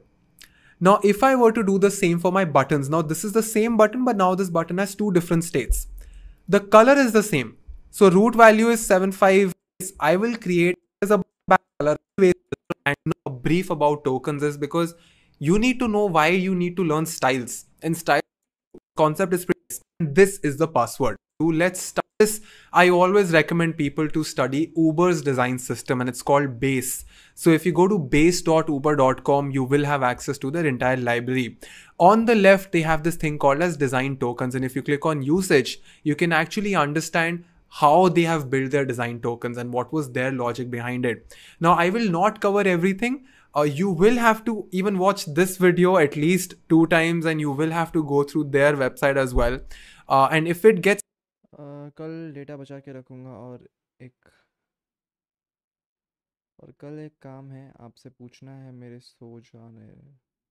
Sir मैं सोने जा रहा हूँ। Okay, कल एक काम से आपसे पूछना है, ठीक है? कुछ दिक्कत नहीं, कल आप पूछ सकते हैं, कुछ दिक्कत नहीं है। गुड नाइट, हम इसको ख़त्म करेंगे एंड ट्राई करते हैं कि कितना देर चलता है, और आधा घंटा बाकी है। Bye sir, and my name is lucky, happy hacking lucky. Okay, I will remember lucky. It's confusing, don't quit, because that is what most students do. They just quit if they feel like, oh, this is kind of getting complicated. बता रहा है जैसे ही complicated होता है लोग छोड़ देते हैं। तो छोड़ना नहीं है, तुमको सीखना है, जब तक समझना है तब तक देखना है, या फिर जब तक सीखना है समझने की कोशिश करना है। ओके, गुड नाइट, कल मिलते हैं। कुछ प्रॉब्लम नहीं है, आप आराम से कर सकते हो, कभी भी सीख सकते हो यार, you have so much time. Okay then, good night, आराम से कल देखना, या फिर कल करते हैं शुरू, कुछ प्रॉब्लम नहीं है। हम इसके बाद भी बहुत सारी चीज़ें करने वाले हैं, रुकने नहीं वाले हैं। Stick with it. Watch this video also one more time and it'll start making sense for you. But let me show you how Uber has built their design tokens. So basically they have explained the fact that, you know, whether it's a color, whether it's a spacing value or a text size, whatever it is, you will have a name and you will have a value. Okay, you remember in that case we had the value was a hex code and you had a name. Even in this example, this is my value and this is my name. Now for a token to work, a name is required. The value is required. But in a lot of cases, if you want to say that, do I have to put the type inside the token name? Do I have to type the word color or text when I'm naming the token? Not necessarily. So this is still optional. And you also have an option to add descriptions when you're creating these components and styles inside Figma. So these are also optional. In engineering, they don't say name and value. They have another lingo. They call it as key and value. So let's just say that you have this color right here. This would be my value, but key would be button primary. And they would call it as $ button dash primary. We don't use the $ inside Figma. But when developers use it, they use key value. So in design, we have names for every value. In engineering, it's just the same as having a key for every value. Now, why the word key? Because this key is unique. You cannot have 2 keys with the same name. So that is why they've sort of called it as key, because every key is unique, right? So in engineering, they've used this word because you can't say have the word primitives.blue.600 as a key that has different values. This one single key will be connected to a singular value. Now, as I said, tokens can be used for many things. So in Uber, they use tokens for 8 supported types. They use it for colors, typography, layout grids, dimensions, corner radii, haptics, like a lot of stuff. In today's session, because we are covering styles, majorly styles are useful for your colors and typography and shadows. And even in that, today we will mostly focus on understanding color tokens, because those are the ones that slightly become confusing because you have multiple layers. But of course, when we talk about key and value, this value can't just be a hex code. It can be a string. It can be a Boolean value, which is true or false. It can also be a number or an integer. It could be anything, right? So today we are just covering colors, but when you go through this website, you realize that, oh, there's a lot for each and every type. Now, the interesting part is that, let's say I go inside the color section, and inside colors, I have a bunch of tokens, right? So what they do is, for every single token, you have a token name. Each token name basically has 2 components. Okay. In these 2 components, component number 1 is where you tell the type of this token as to where this token going to be used. Now, if I give you a quick example of this colors, but those blue.600 as a key that has different values. This one single key will be connected to a singular value. Now, as I said, tokens can be used for many things. So in Uber, they use tokens for 8 supported types. They use it for colors, typography, layout grids, dimensions, corner radii, haptics, like a lot of stuff. In today's session, because we are covering styles, majorly styles are useful for your colors and typography and shadows. And even in that, today we will mostly focus on understanding color tokens, because those are the ones that slightly become confusing because you have multiple layers. But of course, when we talk about key and value, this value can't just be a hex code. It can be a string. It can be a Boolean value, which is true or false. It can also be a number or an integer. It could be anything, right? So today we are just covering colors, but when you go through this website, you realize that, oh, there's a lot for each and every type. Now, the interesting part is that, let's say I go inside the color section, and inside colors, I have a bunch of tokens, right? So what they do is, for every single token, you have a token name. Each token name basically has 2 components. Okay. In these 2 components, component number 1 is where you tell the type of this token as to where this token going to be used. Now, if I give you a quick example, right here, you have the color black. So this is my global token. Now this black is now referenced as content primary and border selected. Now, when I say the word content, for them, content means text.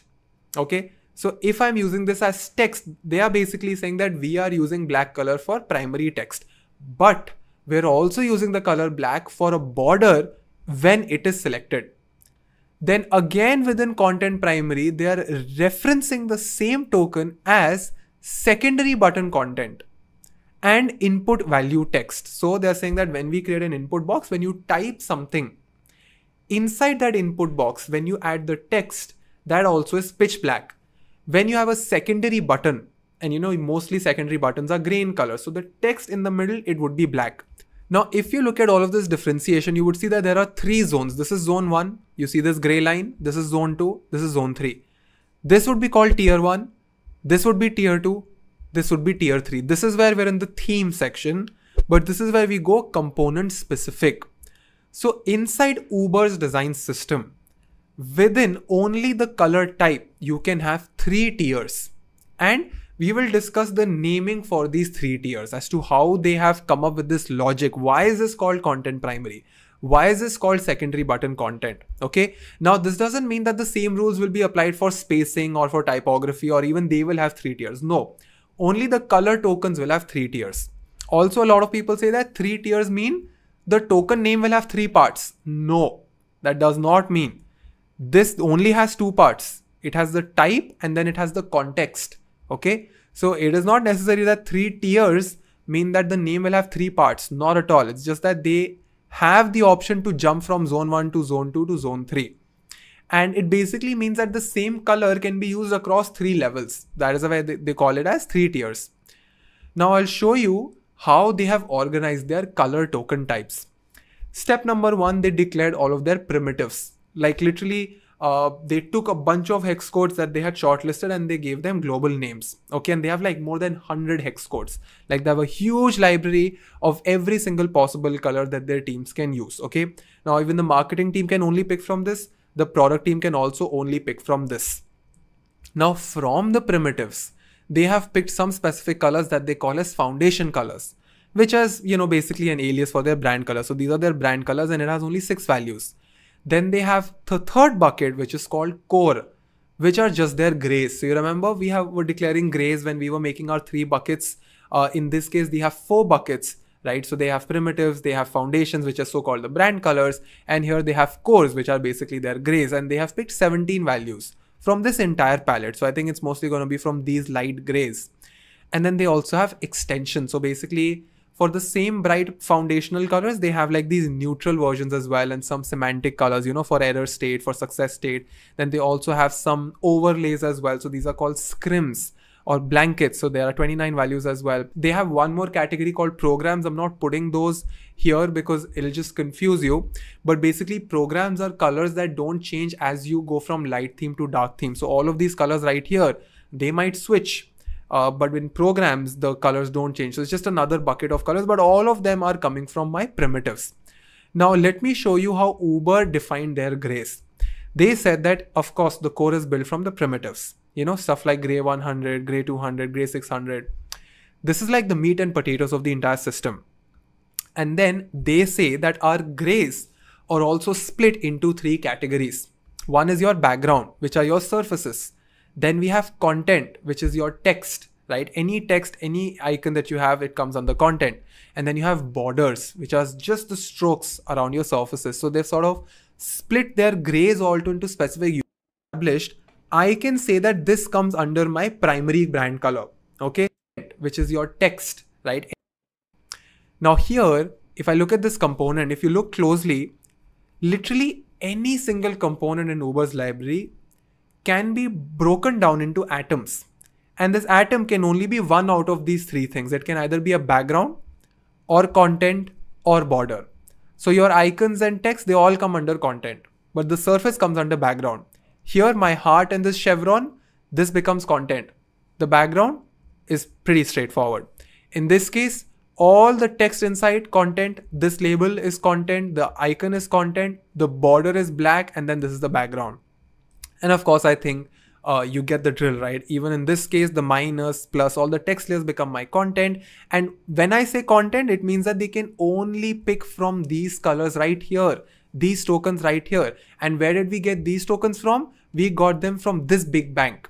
So a single color is being referenced across tiers, right? And you remember what I was saying, this thing right here, this component layer, this is the kind of colors that we would have added. Right? So when you have input value text, it basically means that input, the value text, it is a content. Is it a background? No. Right? Is it a border? No. So your first decision was to first decide that whether this color is being used in my backgrounds or in my borders or in my content. When I'm taking this decision, I am actually asking myself that, okay, I jumped from this state to this state. But now within this state, I need to check what kind of color I'm choosing. Am I going to do something which is around designing the background or content or border? Then within a content right here, you can see that you have different kinds of content, right? You have the label text and you have the icon. So even though the color is identical, even though the color is absolutely white, it is the same color, but my token name is going to be different. So here it would be probably like input text primary. Here it would be like icon fill primary, right? So hope this is making sense and hope you're sort of able to understand why do we need to sort of create this abstraction, right? Now, as I said, a token can fall into 3 tiers, and let's say your color token name will have your color type and your tier. When we were creating these rules, right? Root value, global name, alias name, component specific name, even Uber has done something very specific. In my example, I had created 4 layers. Uber only keeps it to 3 layers. So I said that as a root value, and from my root value, I called it as a global name. They say that this global name is actually the primitive token. So instead of using the word global name, they call it as primitive token. So if I were to make the system, I would call black as the global name, Uber is calling it as a primitive token. Then the global name, once it has been attached to the primitive token, there is an alias to that primitive token as well. So the same thing goes and becomes this, and they are calling it as a semantic token. So I was calling it as alias. And then at the very end, the semantic tokens can then become component specific tokens. So of course, it is just like different names, but the underlying concept is the same. Now, just to make sure that we revise all of these things and just to make sure that there's absolute full clarity, when I look at a token name, the token name tells me two very, very important things. First of all, it tells me the type, whether it's color, size, or a stroke. And then the tier tells me the context and the state at which the component is. Now, the more narrow the intended use case, the more precise the naming.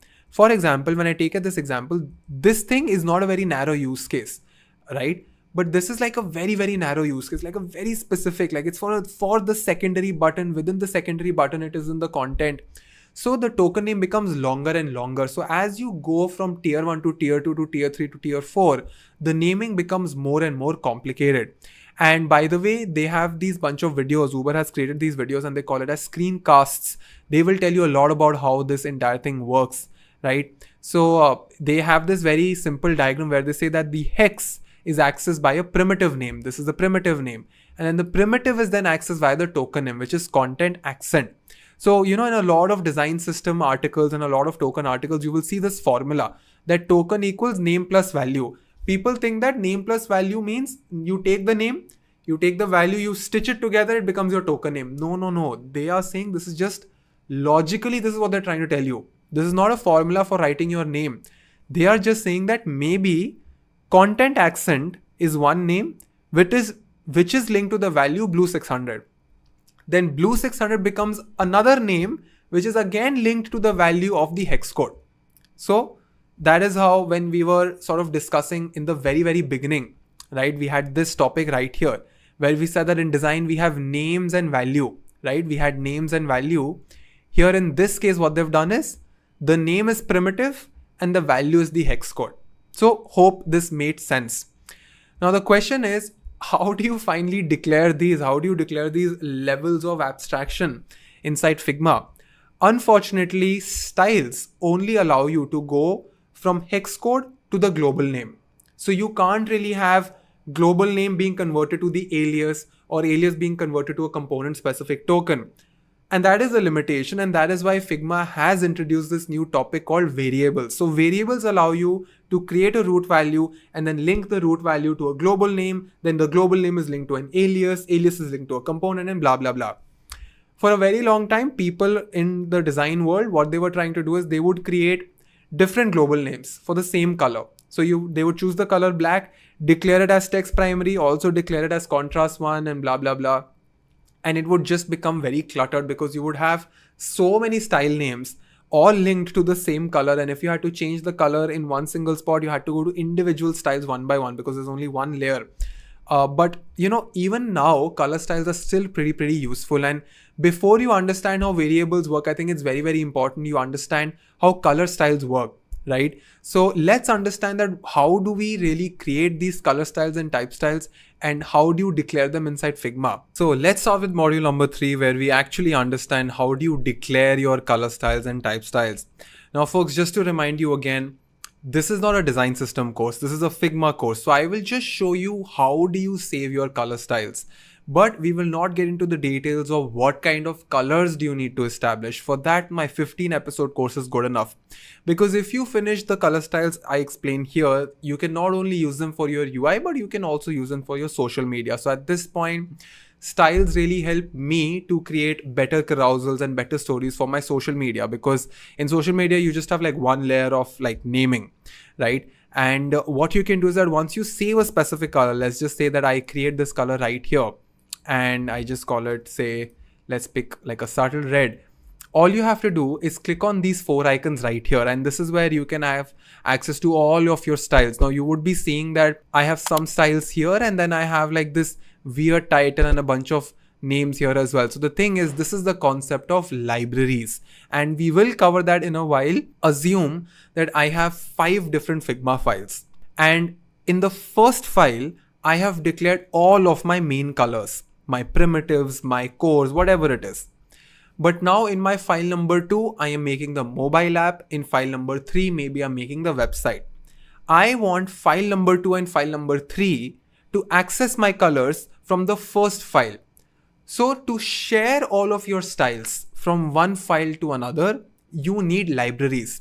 So what I've done here, let's just say that if I select this color, click on these 4 dots right here and go to this plus button right here, I will have a new window where it asks me, do I need to save this as a style or a variable? Now we haven't covered variable yet, so I will just click on style. Here I can give this a name. We've covered the naming in detail in our 15 episode course. It's called Declaring Your UI Palette. But just to give you a very, very simple principle, you can just do something as simple as say, if these are your grays, then you do gray slash, then base 1, base 2, base 3. If it is your brand, you do brand slash XYZ, right? If it is a semantics, so I can do sem slash and I can do alert 1, right? And then you can also add a description which would be visible to your designers. If you click on this icon right here, you can choose in between all of these colors, the alpha levels. In fact, you can also save your gradients. You can also save image fills, and you can also save the same for videos. So I will simply click on create a new style, and now I will have it saved right here. The benefit of the slash convention is that once I click outside and if I see all of my local styles here, so local style means that all styles declared in this specific Figma files, you'd see my text styles. I will show you how to declare these and you will see your color styles like this. Because I had named the style as sem slash alert 1, semantic slash alert 1, it is now part of a group. So if I declare another color which is sem slash article 2, I will again have it in that similar group. Now, let me just get rid of all of these styles. I can simply select delete style and delete all of these one by one. And let me show you how I would establish my grays, right? So we had created these grays, right? Let's take these rectangles, bring them out. Now there are two things you need to learn very, very carefully to declare your color styles quickly. One is that once they are arranged in order, you need to make sure that you use the sorter plugin, and we had tried this out in our video 2 as well, where I showed you how important it is to make sure that your layers panel ordering and your actual canvas ordering is identical. Once I have sorted them, I will do command slash again and go and click on rename selection. So this is called batch renaming, and here I will make this as gray and just slash. Okay. Now what happens is that all of these are now called gray slash. Now I will select the first 4, which are just my base, again go and click on rename selection. Now the fun part is that I want something to add on top of gray slash. So I can simply select current name, and to select color name, it just puts dollar and the ampersand sign, which is the and sign. Now if I type say Ansh, then you'll see in the left side preview, this is how my naming would look like. But I don't want it to call Ansh, I wanted to call base. So I will make this as base dash, and then I want numbers. So if I want ascending numbers, I will click on this. If I want descending numbers, I will click on this. If I do ascending, then it will add 2 small n's with a dollar sign. So it will come as base 01, base 02, base 03. If I delete one of these n's, it'll just keep it as base 1, base 2, base 3, base 4. And I want the ascending to start from 1. Once I do that, you'd realize that this becomes my base 1, this becomes my base 2, this base 3, and this base 4. And this is exactly what I wanted. I can do the same for the mid ones as well. I can go rename selection, do and then do mid, and then dash, and then dollar sign and n. I can choose these. Again command slash, rename selection, dollar sign and do contrast, dash, dollar sign n.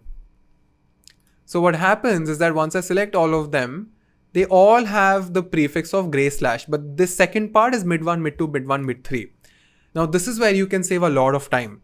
You need to install the styler plugin, and by the way, to install any of these plugins, you just need to go here, click on plugins and just type the word styler and just install that plugin, right? So you can just make sure that you have this plugin valid. I have installed it already. So I will select all of these, command slash type generate styles. Now what Figma will do is that it'll take all of these layer names and then use these as my style names. As soon as I click on generate styles, instead of going for every single color, and for example, if I were to create this by going here, clicking on plus, typing this name and doing this so many times, with the styler plugin, I have all of my styles saved in just a second and they're all neatly organized in my grays. Now, of course, I can go here, double click on this and call this as grays as well. And then you can do the same for your brand colors, your semantic colors and so on. So it's very, very useful if you take this shortcut. And this is how, color styles are sort of declared inside Figma. Now, if you were making it for a dark theme or a light theme, then you would have had light your semantic and they're all. With the styler plugin, I have all of my styles saved in just a second and they're all neatly organized in my grays. Now, of course, I can go here, double click on this and call this as grays as well. And then you can do the same for your brand colors, your semantic colors and so on. So it's very, very useful if you take this shortcut. And this is how, color styles are sort of declared inside Figma. Now, if you were making it for a dark theme or a light theme, then you would have had light UI / grays / blah, blah, blah. Dark UI / grays, blah, blah, blah. But once we start using variables, I will actually teach you how this one symbol bank of colors, these one set of colors, these are the ones that will be referenced in your light theme. The same ones will be referenced in your dark theme. So you will just have a bunch of primitives. The same subset will be used for light theme. The same subset would be used for dark theme, because in the earlier days, you would have to create a separate set of styles for light, separate set of styles for dark. But now with variables, you can do the multi-level thing. But we will not cover that today because I just want to make sure that this video is just about telling you how these styles are sort of created, right? So I would totally recommend you to check out our detailed video, which was on UI styles. Coming to the typography styles, first of all, when it comes to choosing the right typefaces, I would totally recommend you that if you're using, even for your marketing or for your UI, please make sure that you only stick with Google fonts, right? And in terms of Google fonts, there's so many websites that give you font recommendations, but the most important part about Google fonts is that they have a lot of filters and you always get open source fonts. Like, they make sure that you have license to use these fonts and they're easy to load. They're pre-fed inside Figma, so you don't have to locally, install them in your laptop, or your designers don't need to install them in their laptops. And in typography, there's a very, very important topic of pixels versus Ms versus rems, which again, we have really went into details of how those work in our video, which is titled Basics of UI Typography. It is in the 15-episode course. I would totally recommend you to watch that video after you finish this one. Now, when it comes to type styles, let's just say that I want to save this type style. I want to fix this font.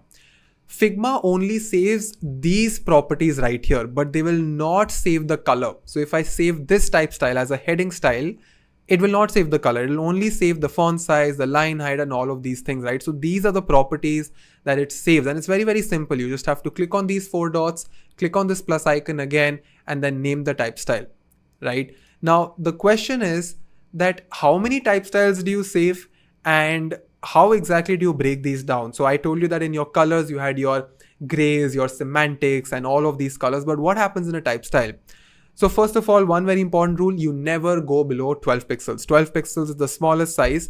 And there's no rule for increments. For example, the first one can be 12, the second one can be 14, 16. The main point is that you should have options that are limited, but also visually very distinct from each other. For example, there's very, very insignificant difference between 12 pixels and 13 pixels. So I would just keep it at 12, 14, 16, 18, 24. And your mobile app will have a different type system. Your web app will have a different type system. This is a very, very common mistake that students make, that they feel that a single type scale will fit for all of their devices. It doesn't work that way. So what happens is that you majorly have like 3 categories of type styles, okay? One is your label text. So label text is, single line text. The second category is your display, and display is just like a alias name for headings. So like for big font sizes, you have displays.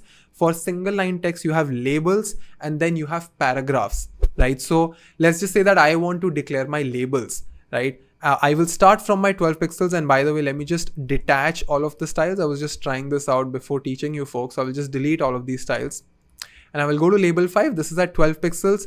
And when it comes to labels, because I know that this is going to be a single line text, the line height has to be 100%. It should not have any extra spaces. I personally use enter at -2% letter spacing, but it completely depends on you. And paragraph spacing has to be 0 and it has to be on auto width. So I will choose 12, I will choose 14 and 16 and 18 and then 24. Now, exactly how we did with colors, I'm going to do something very similar right here. So I'm going to take these out of the auto layout, take these, and now I'm going to rename them. Let's just say that they have a random name by default. Okay. So my first responsibility is to make sure that I select what category of type this is. Is this a paragraph or a display or a label, right? So I will probably go and make this as label slash. Okay. Now the thing is, when you're choosing the names, you need to make sure that for you as a designer, you can instantly figure out whether this is regular or bold or what size this is for. And there's also one very common convention.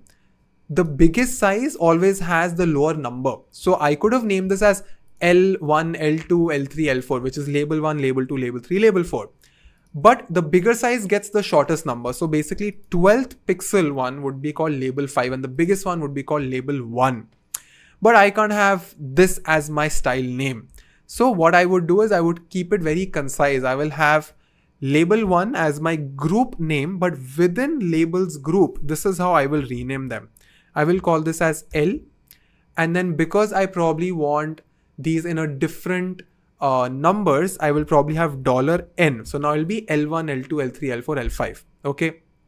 Then I can press dash and then I can do reg, which stands for regular, because this is my weight and I want to see it visually as well as in the type style, because sometimes it becomes very tough to sort of see visually. But if you see reg, then you instantly know that this is reg. Now, a very important thing to note here is that when you designers say the word regular, developers actually signify this in forms of numbers. So for them, it's not regular, but it's actually a weight of the font. In most cases, you can find the number by going to Google Fonts. In this case, regular is going to be 400 for me. So I can name this as regular 400. And when I click on rename, you'd realize that label 5 has a layer name, which is now L5 Reg 400. Now the benefit of this is that I can duplicate these items, go to say this one, label 5, make this bold again. Let's make this one bold as well. And now this is no longer Reg 400. Now this is probably say bold 600, because they usually have increments of 100, right? So if this is 400, this is 500, this is 600, this is 700. So it's going to be 700. Now, instead of renaming them from scratch, I can do Command R, and here in my match, I can type Reg 400. Now it'll replace Reg 400 with whatever I type here. So I will write bold 700 and rename them. And now I have this and this. Now the fun part is that I completely forgot to add the word label before this. So I can again do Command R, and let's just make sure that they're sorted properly, right? So let's run the sorter plugin before I rename them. So let's do sort position. I will select all of them, rename selection, and then just write the word label / current name. So now whatever the names that they have already, I'm just adding a prefix to the same name. So I will simply click on rename, and now I have all of my styles ready. I will go to my styler and generate styles. As soon as I do that, you'd realize that I have all of my text labels right here. Now the fun part is that you can either keep them in a single group, or you can use the / convention and put all the L5s together, or maybe all the regular text together. So there are many ways that you can group these out. I just wanted to show you how do you use sorter and layer naming in styler to declare these quickly. But for individual understanding of how do you declare these type styles, you should 100% check out the video that we had on the 15 episode course.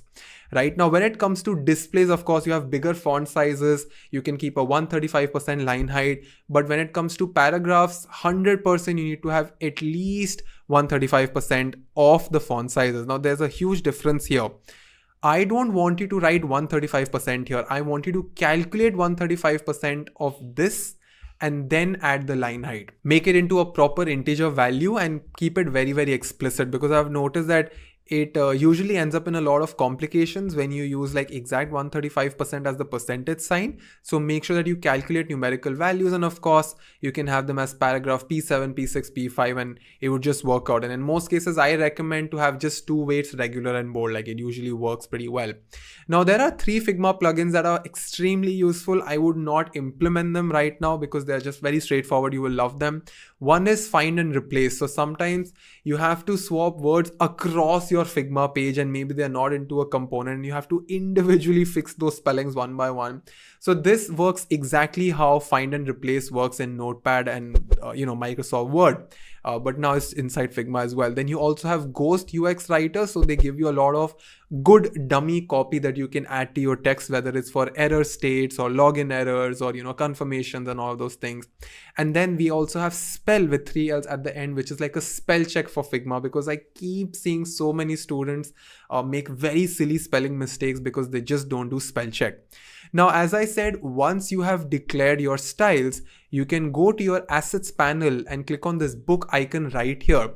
And when you click on publish, all of your 27 components are basically those buttons and things that we have saved, right? You remember in lecture 2, we had created that diamond sign where you had one button component. You can save all of these components and declare styles in this file and then publish this as a library. So for example, in this specific file that I'm showing you right now, I have included libraries of other Figma files. So there are colors that I regularly use. There are icons that I regularly use. So I've added them here. So they are all visible. All I need to do is add to file. Now I can click on this publish icon and then it'll show me that, okay, these are the type styles that you want to declare. As soon as I click on publish, it takes around 1 or 2 minutes depending on how many components and styles you have. But once done, if you have a pro plan, you need a pro plan for the syncing of these libraries. If you have the pro plan, then now you can declare styles in one part and then access them in another. And this is how it practically works even in real design systems, right? So you have one file where you just declare your core components and your design system and your colors. And then you publish a library of that. And then whatever app or any website or any project that you make, that happens in a separate Figma file. And you enable this core design system library in your mobile Figma file, in your web Figma file. And that is how you sort of keep things organized. So a very, very useful use case for beginners would be that if you go to Figma community and you install or duplicate the box icons file, it is better to publish a library of the box icons file and then use that library inside your working file. A lot of people, they copy the box icons and they paste them inside their Figma file, and it's just not a very modular way of doing things. So it is always better that you keep all of your assets organized in separate libraries so that you can enable them one by one. Now, before I leave, I want to give you some resources for inspiration. I keep sharing them in all of my videos. Not going to go through them one by one, but all of these websites will really, really help you take a lot of inspiration for UI and web design. Then here are 4 websites that can help you learn Figma, even though I am uploading these videos. If you want to feel that you want to do more, you will have to do more, by the way. And this is not for UX design, this is for learning Figma. These 4 websites are really, really cool. Also, we had uploaded episode 2, but I felt like a lot of people didn't finish the episode 2. So please make sure that you're catching up on the syllabus and you're regularly telling me in the feedback section as to what is it that you would want me to cover. I would really, really appreciate if you could just click on subscribe and hit the bell icon and like this video, because it really helps us tell YouTube that the content is really helpful. Now that I have introduced you a glimpse of design systems, a glimpse of tokens, I would totally recommend you to check out designsystemsrepo.com. So and very, very detailed. So if I go here and click on design systems, you will have a bunch of design systems that you can learn from. For example, if I go to say Audi UI, I can actually see the design systems that are used in real Audi cars. right? So I can go here and read how they have organized for different viewports and for different screen sizes. So it's really, really inspiring to see how these big brands use design systems properly. Like you can also check out Carbon by IBM, another very, very inspiring design system. And as I said, once you go here inside your guidelines and inside your component section, you will see how they have organized every single thing. So within components, you can see how they have made their buttons, right? So if I were to double click on this, I think I have to just click on this accept all. Let me click on buttons. And you can see that they have full documentation. They show their primary, secondary, tertiary, danger buttons.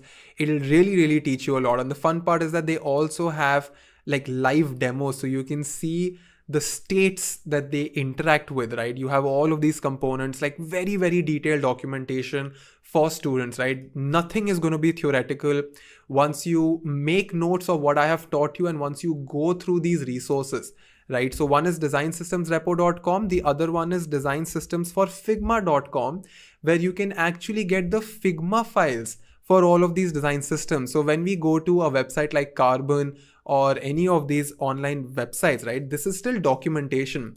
But on design systems for Figma, I can actually, let's just say if I had to check out Base, right, which is by Uber, I can click on the Figma kit icon and it will take me to the exact Figma community page of Uber where I can get the official Figma file. So you can imagine how valuable this is for a person who really, really wants to get deep into UX, right? And you don't have to do this one by one. I would 100% just remind you that we have the 15 episodes months. I know your 4 months. I personally feel that just to learn Figma properly, just to learn the basics of UX, the basics of UX psychology, you need at least 6 to 8 months of practice where you're spending 2.5 hours every single day. After spending 2.5 hours every single day, it'll take you 8 months to become good enough for cracking a good high-paying internship. And if you're stuck at your UX case studies, we've made a dedicated video on writing your first UX video. 5 days, you need to make sure that you cover these things, right? So firstly, I know that a lot of stuff that we discussed in tokens, it might have intimidated you slightly, but the complex topics are they're supposed to take time. Like you have to give them time, you have to read more, you have to watch content, and you have to watch content again and again. So it takes time. It is simple, but it's not that easy, right? And I would recommend you to, of course, finish our color and type declaration and button declaration video from the 15 episode course. Of course, I made those videos like 2 years ago. But I would totally recommend you to watch them. They will still clear out a lot of your basics and make detailed notes on Notion. If you don't know how Notion works, I have created a very, very detailed Paris design system by Shopify or even Base by Uber, because these guys have documented things really, really well. And time basic. We have covered the first 3 lectures. Lecture number 4 is going to be on components and variants. Again, very, very useful feature. I can't wait to sort of finish all the 10 lectures, because once you've done these 10 lectures, we'll obviously move on to a lot of more exciting stuff, which is dedicated towards UX and spatial design and UX psychology in general. If you're here for the first time, make sure you click on subscribe and hit engineering how to prompt. Okay, finally.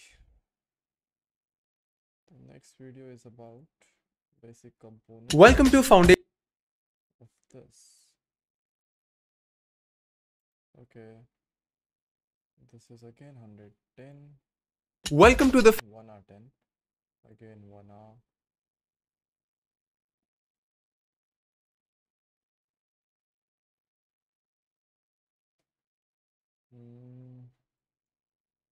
Learn variable like a pro. It is 6th lecture, right? The which lecture is new? So 6, 5, so 7. Okay. So this is the last one. Welcome to Foundations of Figma. 38. Welcome to the 58. Welcome to the 1R. Welcome to Okay. So 4 more to go.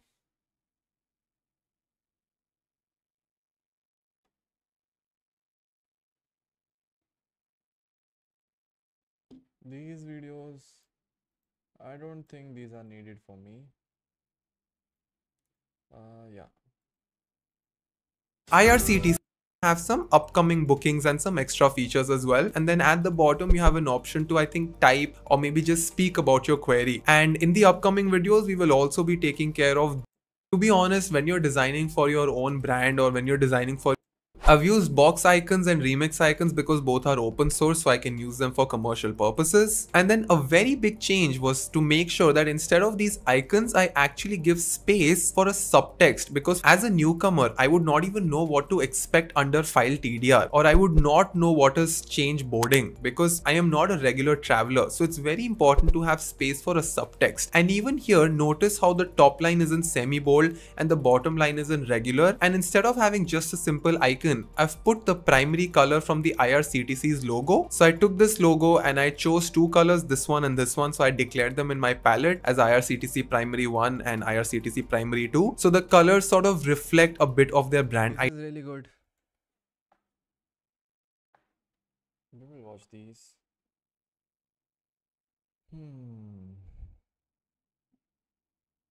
A lot of things are there. Okay. So that's it for today. Let's meet tomorrow.